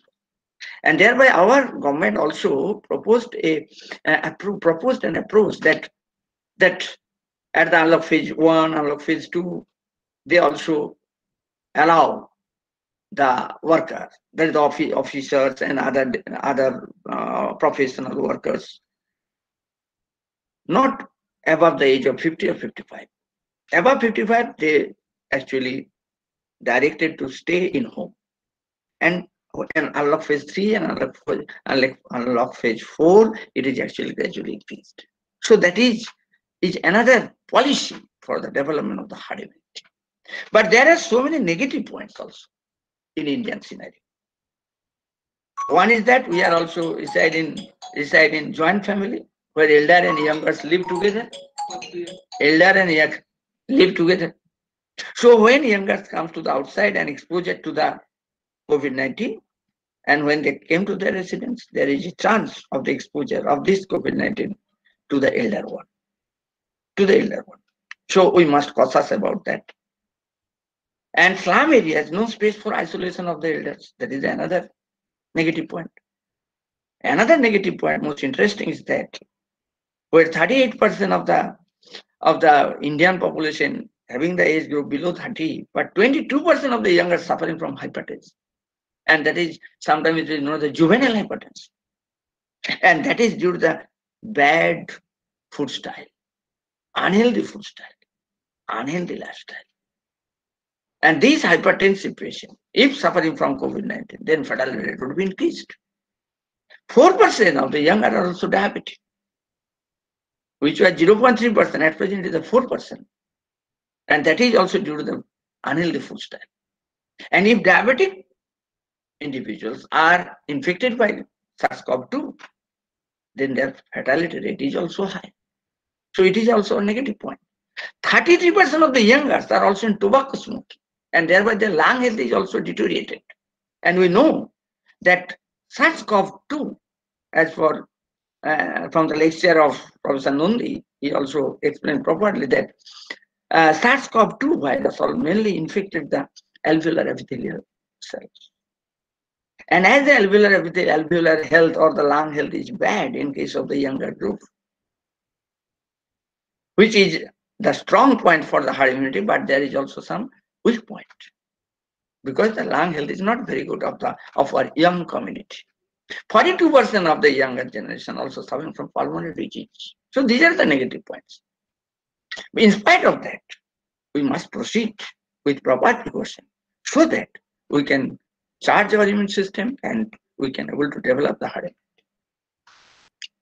So herd immunity, why we are very much interested for herd immunity and immune boosting? Because at present there is no specific medicine against COVID-19. We have no medicine in our hand against COVID-19. Vaccine not available. So which is in our hand? Only dietary pattern which is in our grip. Social engineering is in our grip, and gradual withdrawal of lockdown is also within our grip. And through this model, I have tried my level best to present that how this herd immunity is developed.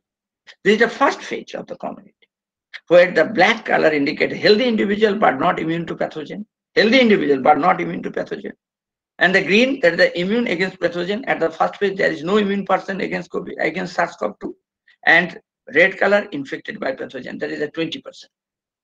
In the phase 2, it has been noted that out of 10, 3 individuals immune themselves against SARS-CoV-2. And thereby, the healthy individual but not immune has been decreased, and the infected pathogen, infected person by that pathogen remains same. And the phase 3, it has been noted that immune person becomes 60%, that the green color becomes 60%. So that is the immune person population, immune population against SARS-CoV-2 is gradually increased. And that is the line for the development of the herd immunity.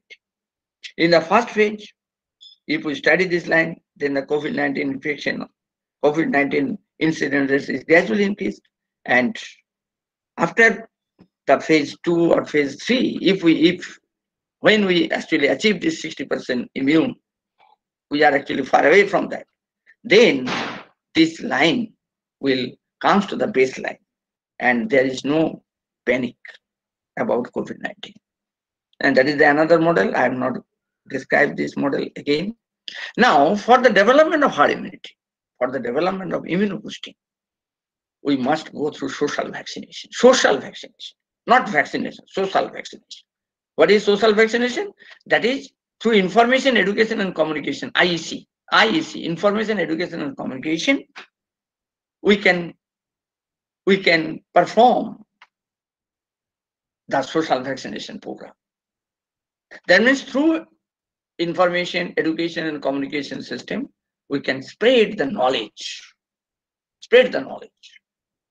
And knowledge about this COVID-19 can able to change the attitude or mindset of the community individuals or community members. Because healthy knowledge can able to develop healthy attitude. And due to the attitude, it can able to change the healthy practice, not practice, healthy practice. Bad practice would be erased and the healthy practice would be imprinted in our mind. We follow this in our daily life. That is the practice. So knowledge, attitude, and practice. Professor Nandi also mentioned CAP model. That is the knowledge for K, attitude for A, and practice for P. That is the CAP model. And this practice, through practice, we also accept the social engineering. That is, we also use the facial mask. It becomes practice. Like myself, this facial mask is also hanging from my pinna in in each and every time. So we must practicize it. We also maintain the social distancing. We also use the sanitizer.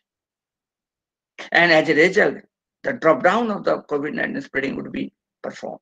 And that also helped the immunoboosting as well as the herd immunity. Another arm of that, through knowledge, proper knowledge, we can able to remove the panic, fear about COVID-19. Why panic is more dangerous? Because due to the panic, reactive oxygen species is developed in our cells, including our immune cells, like singlet oxygen, like superoxide anion, like hydroxyl radical, hydrogen peroxide radical. These are the ROS. And when a high level of ROS is formed due to the panic, our immune cells, our soldiers, are unable to execute their function properly against SARS-CoV-2. And as a result, immune power will be dropped down, and we are prone to contagious diseases like COVID-19. So through IC, through knowledge, we can able to we try our level best to remove the panic from the society about COVID-19, so that ROS formation can be minimized, and thereby the immune power drop down can be interfered, and we can able to fight against COVID-19 properly. Now, so food is the most important thing. Food is the most important thing for immune empowerment, for immune enrichment, for immune searching. And this concept was given by Hippocrates, father of medicine, long ago, about 4,000 before Christ. He mentioned that his concept was that food is your medicine and medicine is your food. We do not give special emphasis on this concept, but in 21st century, we also give huge importance on this concept. And in this present research, it has been indicated that nutrients, that is the component of the food, can able to modulate your gene expression. Gene expression can be modulated either in positive direction or negative direction, and that is not the nutrition.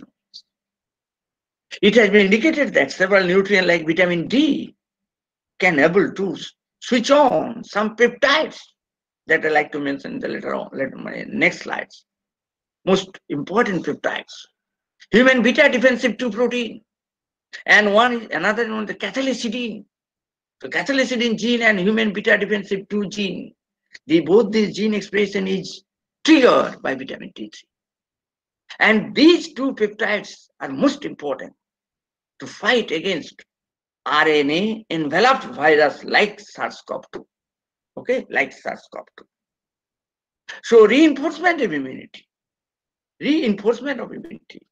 that is by emphasis on immuno-empowered nutrients and by rejection of immuno-weakening nutrients. What are immuno-weakening nutrients? I have already mentioned: fast food, junk food, processed food, preserved food. Because these food any vitamins and minerals, which are most important immunobooster. And these foods contain mainly the saturated food and the saturated fat, and trans fat, which are most important immuno-weakeners. So immuno-empower foodstuffs, that is the first class protein, vitamin C, vitamin D, vitamin K, zinc, selenium, antioxidant nutraceutical. There are so many antioxidant nutraceutical. Professor Nandi also mentioned the lycopene, catechin, gallocatechin, epigallocatechin, gallate, etc., etc. Lifestyle components like sound sleep. This is the most important. At least 6 to 7 hours sound sleep is essential per day to maintain the crosstalk among neural system, endocrine system, and immune system. There is a crosstalk which is going on among neuroendocrine immune axis. And during this sound sleep, through cytokines, the charging and recharging of the immune system is controlled under neural and endocrine system. So if we avoid our sound sleep, then immune boosting is not possible. Another one, rhythmic and regular food intake. This is the most important. Regularity and rhythmicity should be maintained. You know that there is a branch of biology which deals about the rhythmic activity, that is not the chronobiology. So if we avoid the chronobiology, suppose we go to bed one day at 10 p.m., another day 1 a.m., another 3 a.m. So such arrhythmic activities, daily activities, result immuno-weakening. Sunbathing, at least 20 to 25 minutes per day. 20 to 25 minutes. Bright skin, only 15 minutes to 20 minutes sufficient when melanin level is low. And black skin, like myself, that the sunbathing is at least 20 to 25 minutes. And that should be from 10 a.m. to 3 p.m. And you know that sunbathing is a habit, it is a practice of Western countries. Now, vitamin D, I like to emphasize on vitamin D. That is a non-classical function of the vitamin D for immunoboosting activity. You know that vitamin D3, for its activation, their biotransformation is essential, which is performed by hydroxylation reaction. The first hydroxylation is going on in the liver, that is the hepatocyte cells, and the second in the kidney cell. So that is our previous concept. But at present, regarding the biotransformation of the vitamin D3, it has been focused that the second hydroxylation is not only noted in the renal cells, but also immune cells, like T lymphocytes. That the lymphocytes which are processed, activated in the thymus gland, then the T lymphocytes. And T lymphocytes also several types. You also know helper T cell, killer T cell, suppressor T cell, memory T cell. T helper cell is also T helper 0, T helper 1, T helper 2, and so on. And another B cell, B lymphocytes, which are also processed and activated in the bursa, in case of bird, which is present in the cloaca. But in human, there is no bursa. And these B lymphocytes are processed and activated in bone marrow. Okay. So these T cell, B cell, macrophage, dendritic cells, all cells have the potentiality for the second hydrolysation of the vitamin D3. And this active vitamin D3 in immunocells has immense role, indisputable role for immunocharging. I like to focus one by one that vitamin D3 again act against respiratory tract infection very effectively than other vitamin C or vitamin A. And you know that SARS-CoV-2 mainly attack the respiratory tract, mainly the alveoli of the respiratory system. So here vitamin D3 exerts its immense role. It has antiviral activity against enveloped virus like SARS-CoV-2. And I have also mentioned that it upregulates the specific gene, catalysidin gene. And this catalysidin gene expression in the macrophage is enhanced, is triggered under vitamin D3. And this catalysidin peptide executes its function for the degradation of this RNA enveloped virus like SARS-CoV-2. What are this pathway? I like to focus later on. Another one, human beta defensive T protein, human beta defensive 2, HBD2 gene expression is also enhanced by vitamin D3. And it has also an immense role against SARS-CoV-2. Yes. That I like to say that if the vitamin D, that vitamin D with the toll-like receptor can able to bind with the macrophage or polymorphonuclear leukocytes, which is known as the microphage. Polymorphonucleoside known as the microphage, and monocyte, that's the macrophage. The size is more, so it is the macro. And the polymorphonuclear leukocytes, that is the neutrophil, their size is less, and so it is the microphage. But both have phaging activity, that's the engulfing. So if vitamin D can able to bind with macrophage, okay, with the help of toll-like receptors, then within this macrophage, within this microphage, there is the neutrophil. It can able to develop it can able to start the catalysidin gene expression. It can able to start the human beta defensive human beta defensive 2 peptide.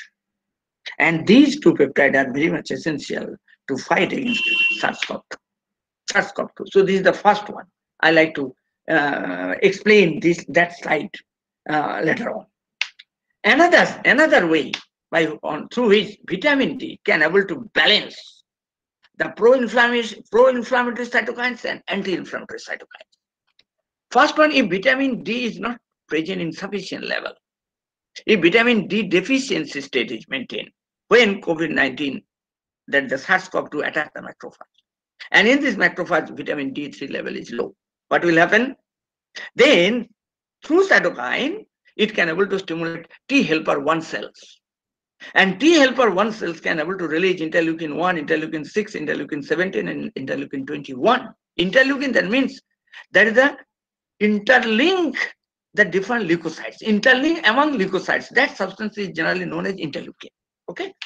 And high level of interleukin 1, 6, 17, 21, that is known as cytokine storm, which is generally noted under SARS-CoV-2 infection if vitamin D is not present in sufficient level. That results in inflammation in the pulmonary alveoli.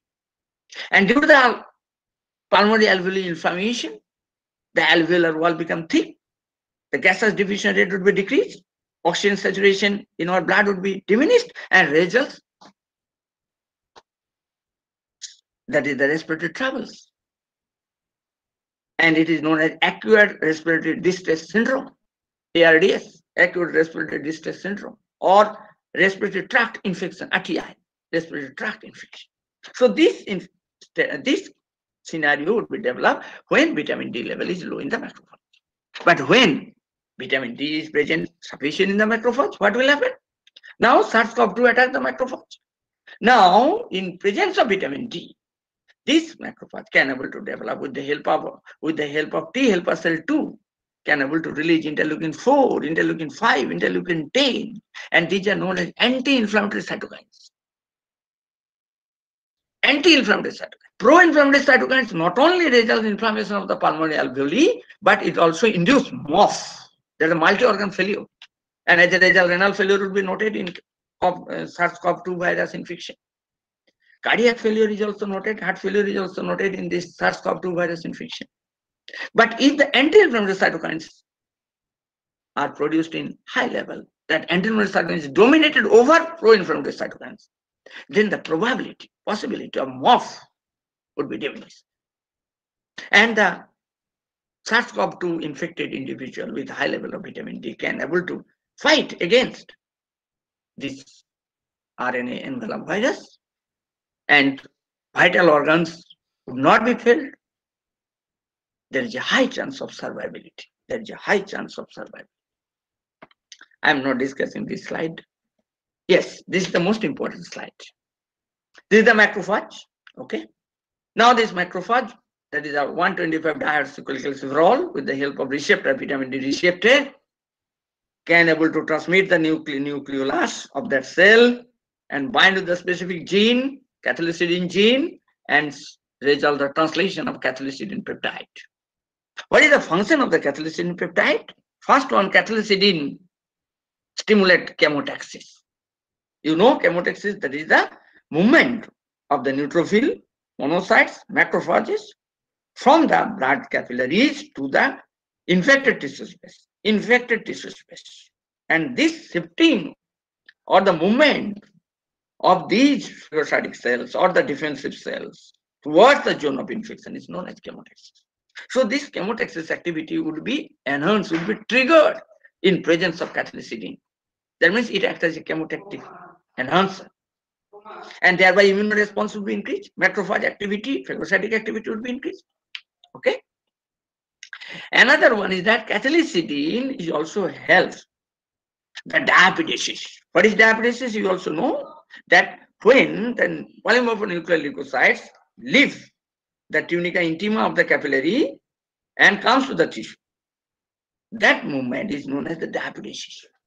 And this diapedesis is enhanced by cathelicidin because cathelicidin can able to increase the permeability of the capillary bed, and thereby our soldiers, our immune cells can able to diffuse, can able to move from the capillary bed to the non-capillary, non-vascular bed, that is the tissue space where the SARS-CoV-2 is present.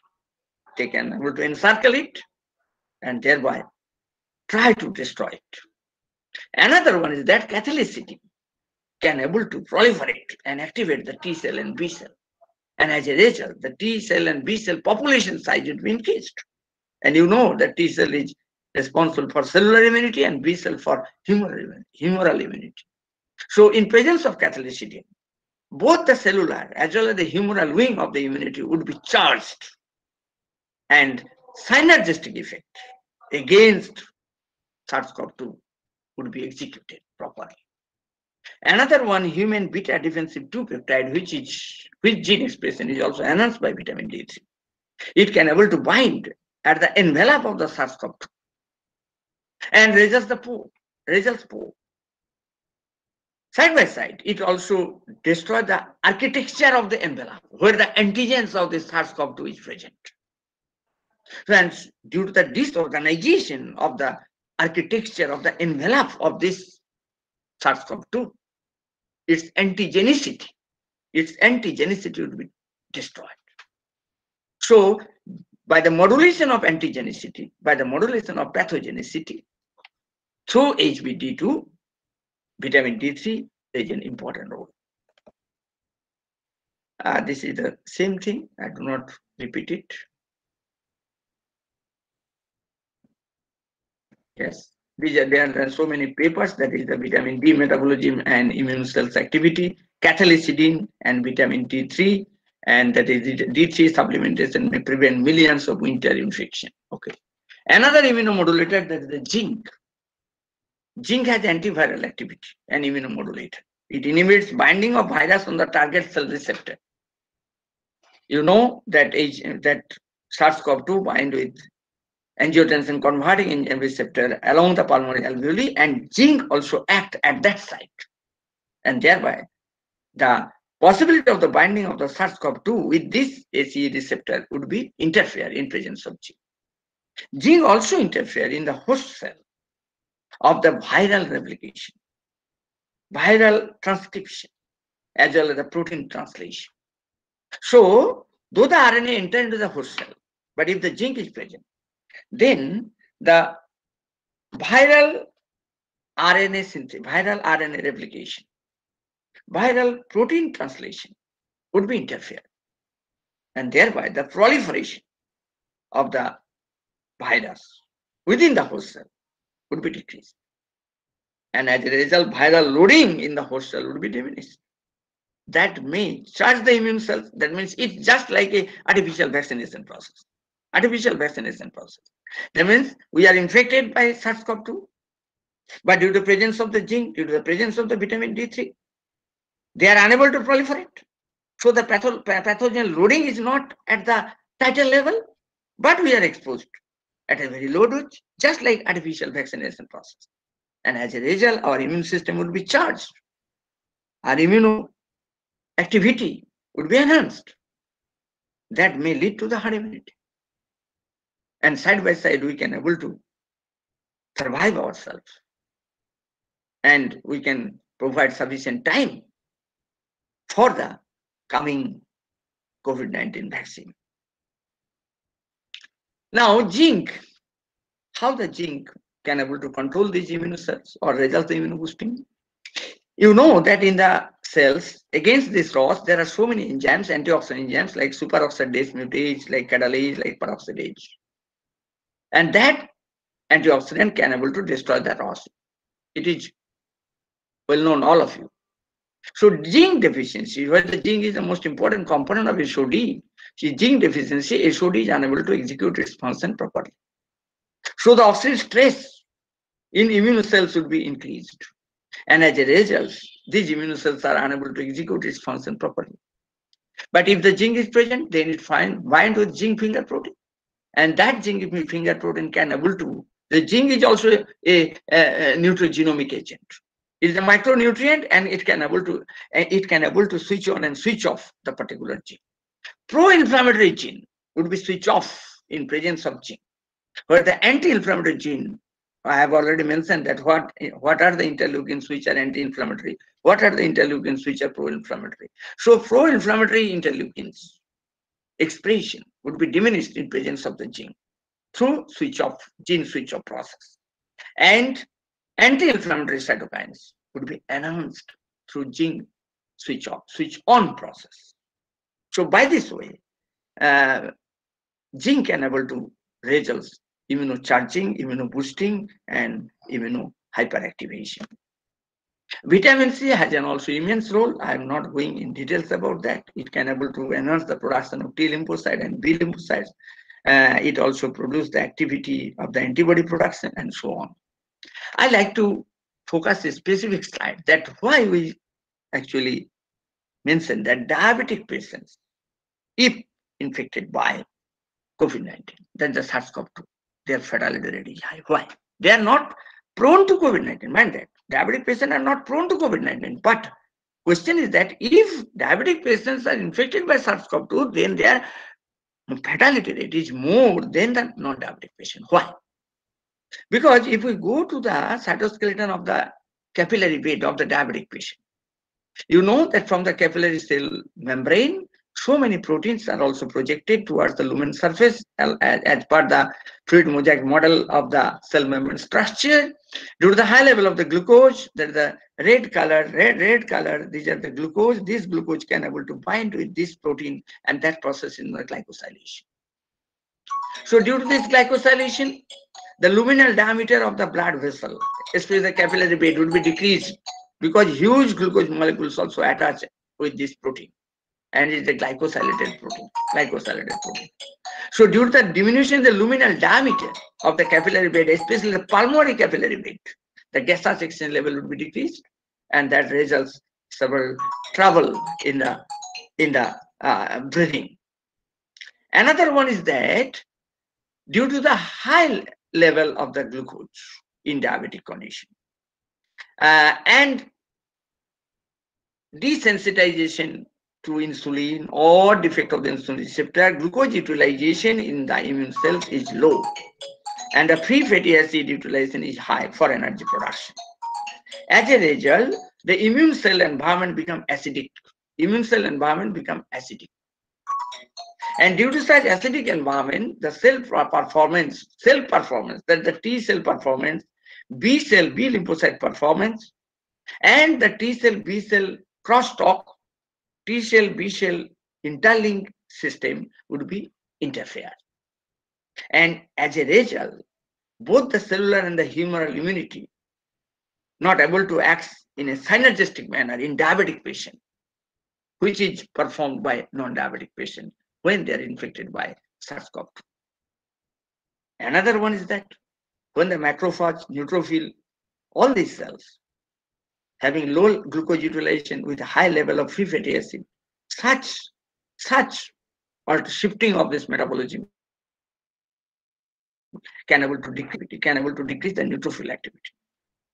So all these events are noted in case of the diabetic individuals, and as a result, it creates a favorable condition for low oxygenation in the blood, and thereby oxygen saturation is decreased, and that may enhance the fatality.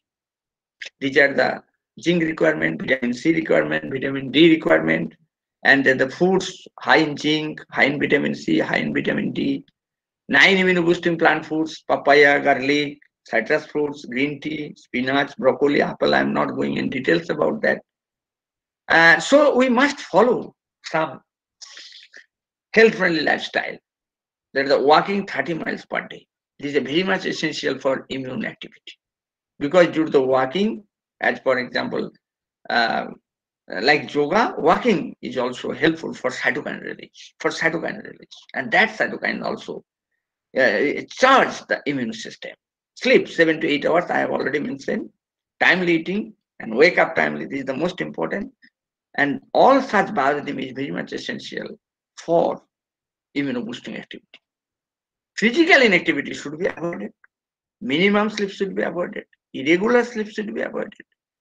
Anxiety should be removed.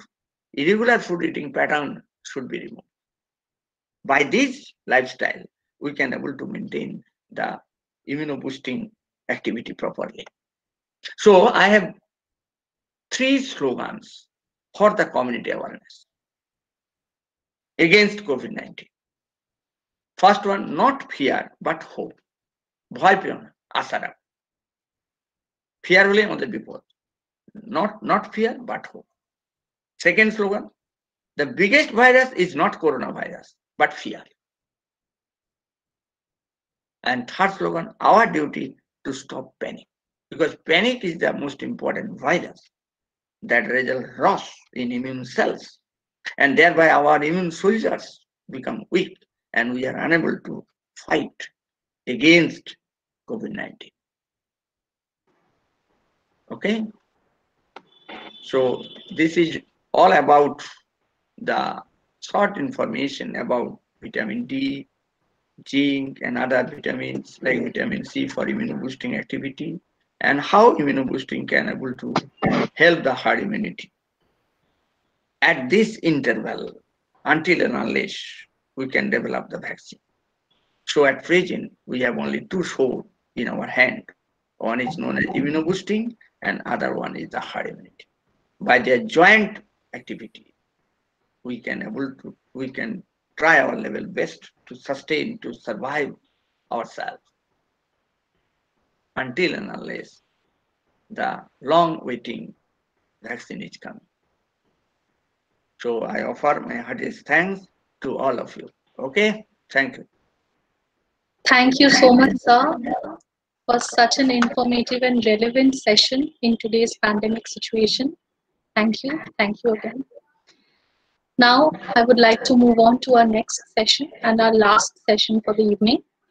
We are very thankful to have with us Dr. Shubal Das.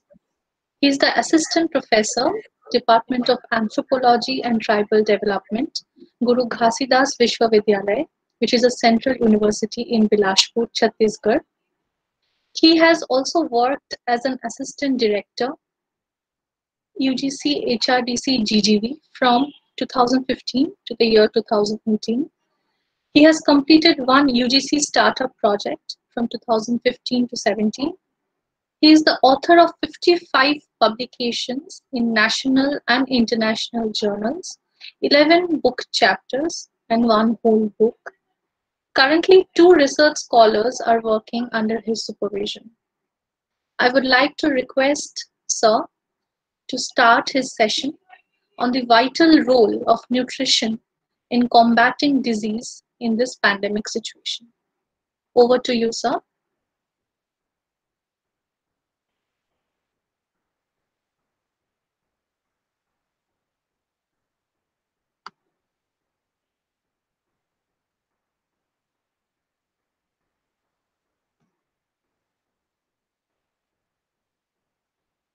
Professor Dr. Shubal Das, sir, can you hear me?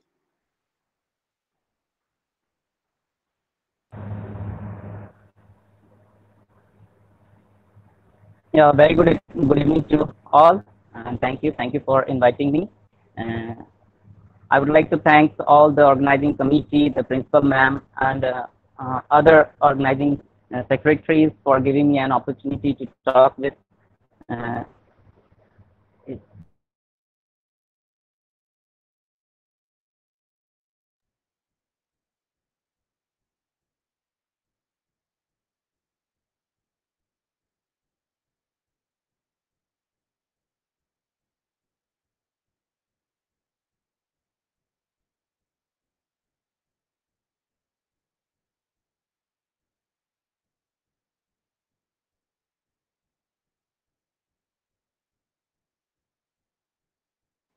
I think there is some kind of a technical problem.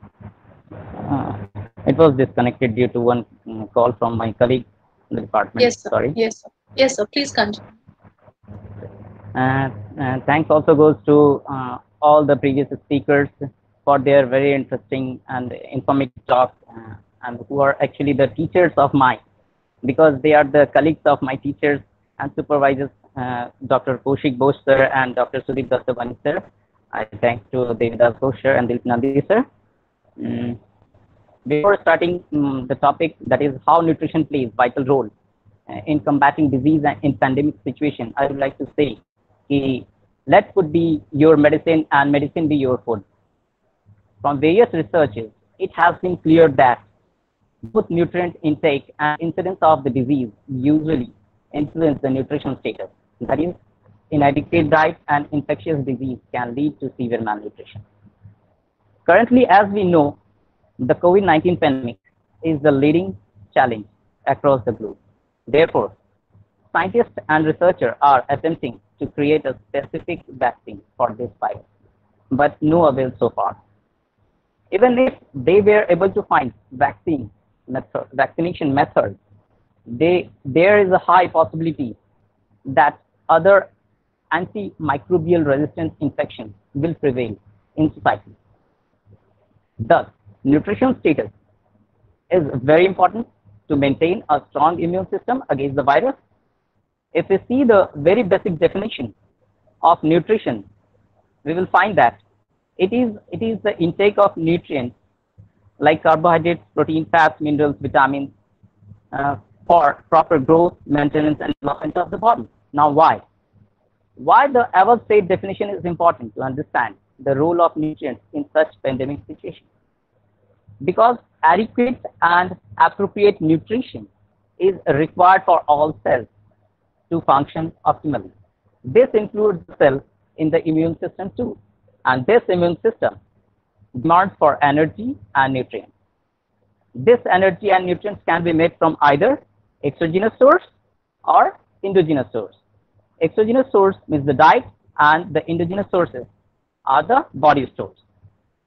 Some micronutrients and dietary components have very specific roles in the development and maintenance of an effective immune system throughout the life courses or in reducing chronic inflammation.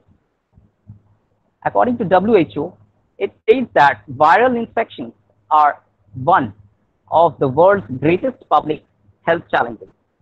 If we see the WHO guidelines on diet, especially during the current pandemic state, that good nutrition is crucial for health, particularly in times when the immune system might need to fight back. According to the European Journal of Clinical Nutrition, without adequate nutrition, the immune system is clearly deprived of the components needed to generate an effective immune response. In very brief, I would like to explain about the essential nutrient intake in combating disease in pandemic situations. It has already been discussed by David Gosher, but still, what I have prepared a little bit of preparation that I have made, I should share. The first one is the vitamin D. The vitamin D is the sunshine hormone. Can be synthesized in our body with the help of sunlight, plays a role in bone integrity, stimulates the maturation of cells, including immune system. People who are housebound, institutionalized, night workers may have vitamin D deficiency, something to consider in the current pandemic. As we know that COVID-19 was first identified in winters of 2019 in Northern Hemisphere, affect mostly middle-aged and elderly people. Vitamin D reduces the risk of acute respiratory infection. The second micronutrient, that is fat-soluble vitamin, that is vitamin A. Three active forms of vitamin A in the body, that is retinol, and retinoic acid, called the anti-infective vitamin, and many of the body's defense against infection depends on adequate supply. An impaired immune response could be due to the deficiency of vitamin A. Vitamin A deficiency is strongly involved in measles and diarrhea, and measles can become severe in vitamin A deficient children.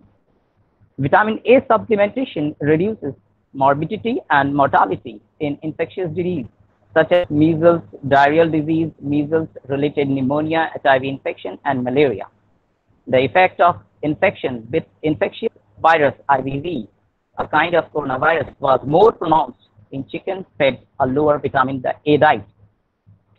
Third vitamin is vitamin B, water-soluble vitamin, work as a part of coenzymes. Each B vitamin has a special function, like B2. B2 plays a role in energy metabolism of all cells.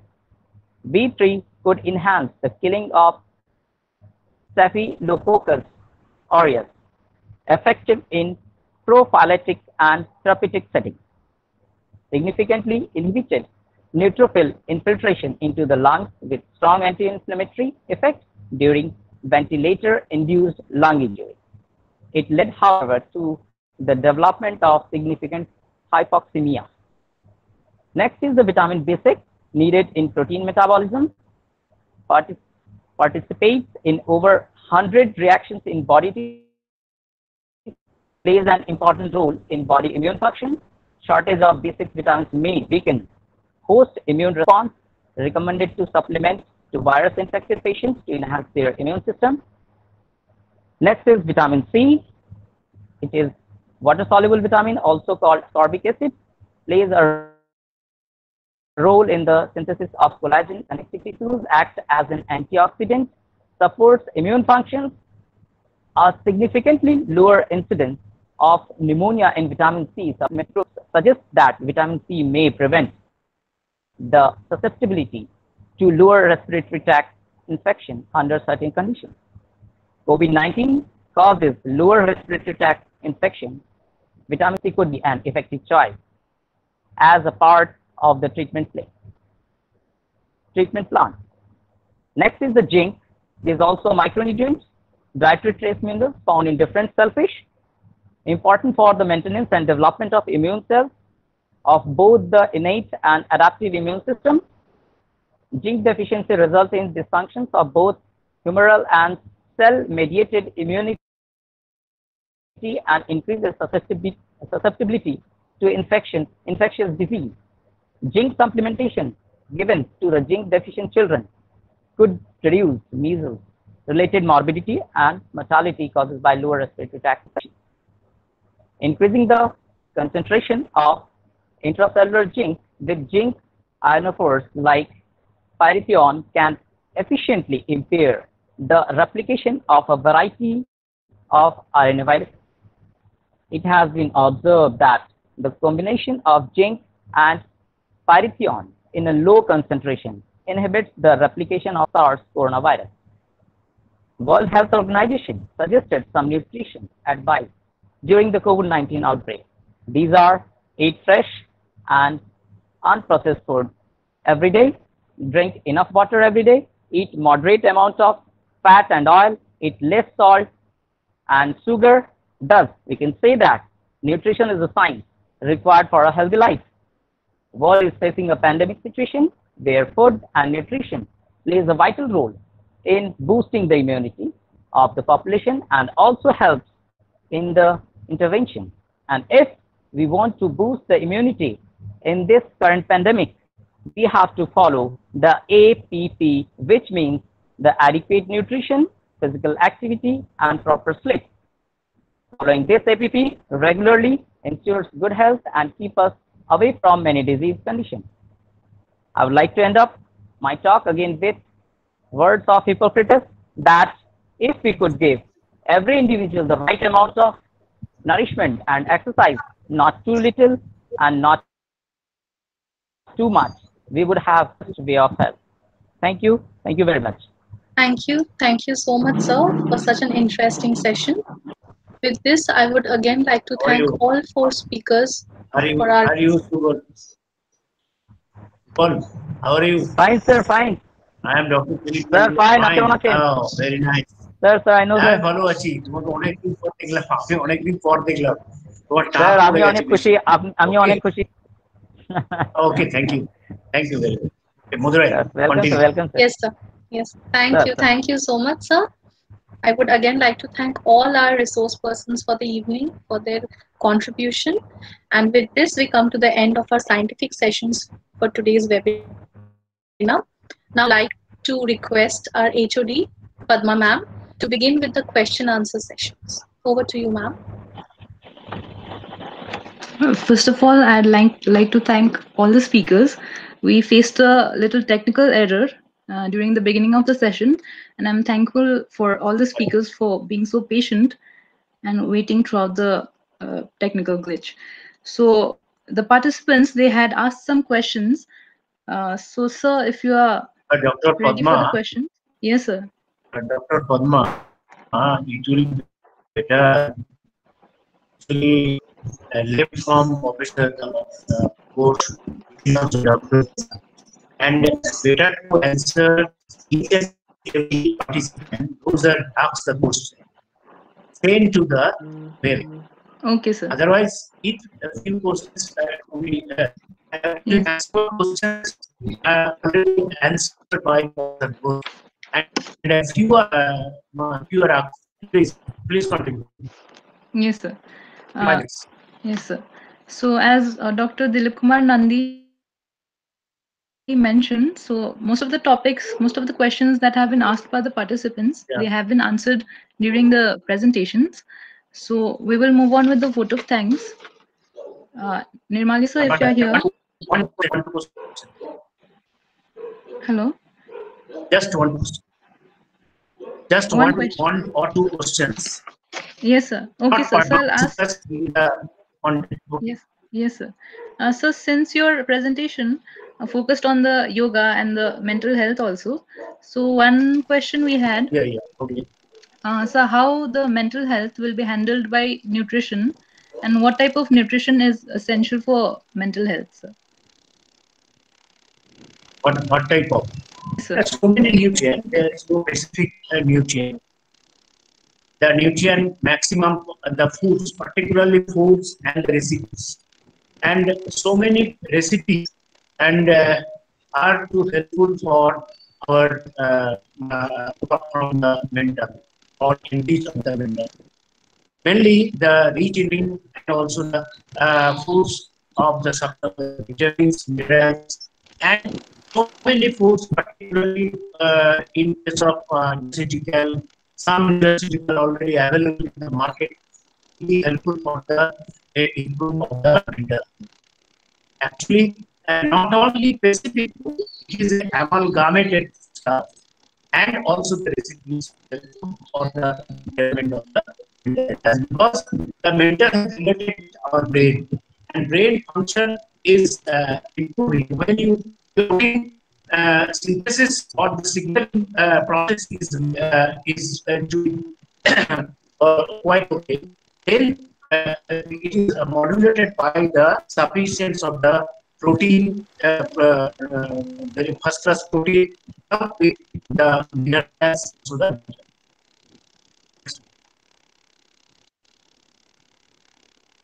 actually I did not know everything.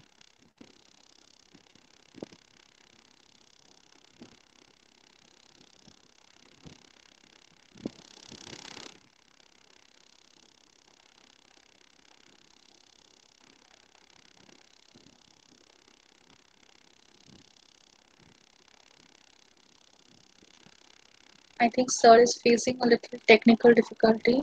His voice is not clear.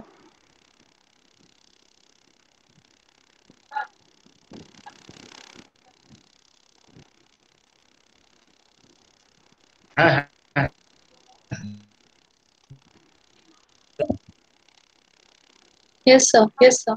Hello. Yes, sir. Yes, sir. You're audible now. Okay, okay. Any question? Or any other? Because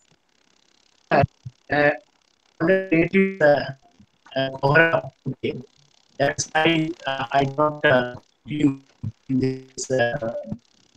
Better to hand over to the Professor Nimalo to for the performance. Yes, Okay. sir. Yes, sir. So thank you for answering one question. As we are facing some network errors, so all the participants who have asked Yeah, the yeah. questions, we will send you the answers in the feedback mail.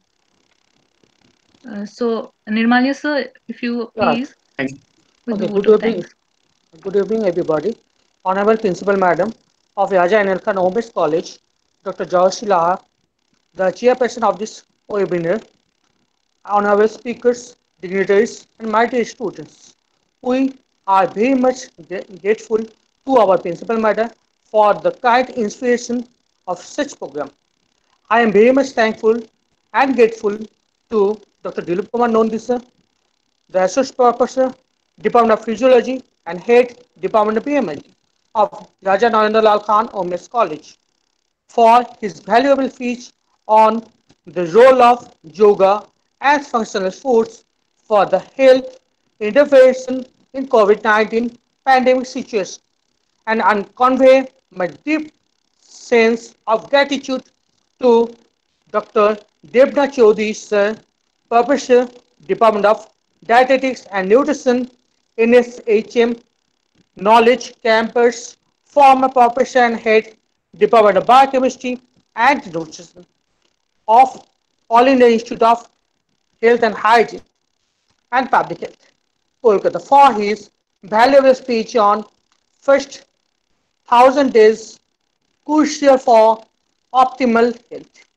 I am conveying my deep sense of gratitude to Professor Davidas Ghosh, Professor, Department of Biomedical Laboratory Science and Management, Vidyasagar University, sir, for his valuable and thoughtful speech on immuno-boosting nutrient and heart immunity double sword of COVID-19.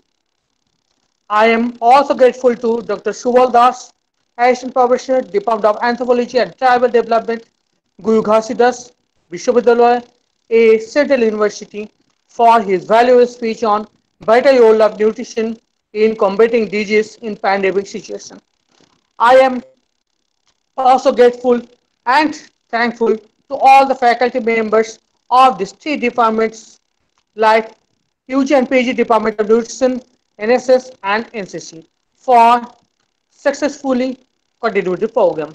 And I am also thankful to Mr. Onimus Manna for the total technical support of this webinar. And lastly but not least, I am thankful to all the participants from all over the country who come have joined in this webinar to make it a grand session. Thank you everybody.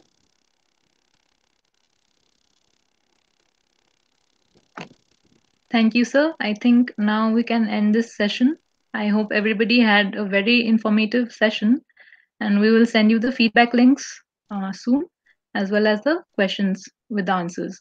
Thank you everyone for joining this, and thank you for making this webinar a very successful one. Thank you.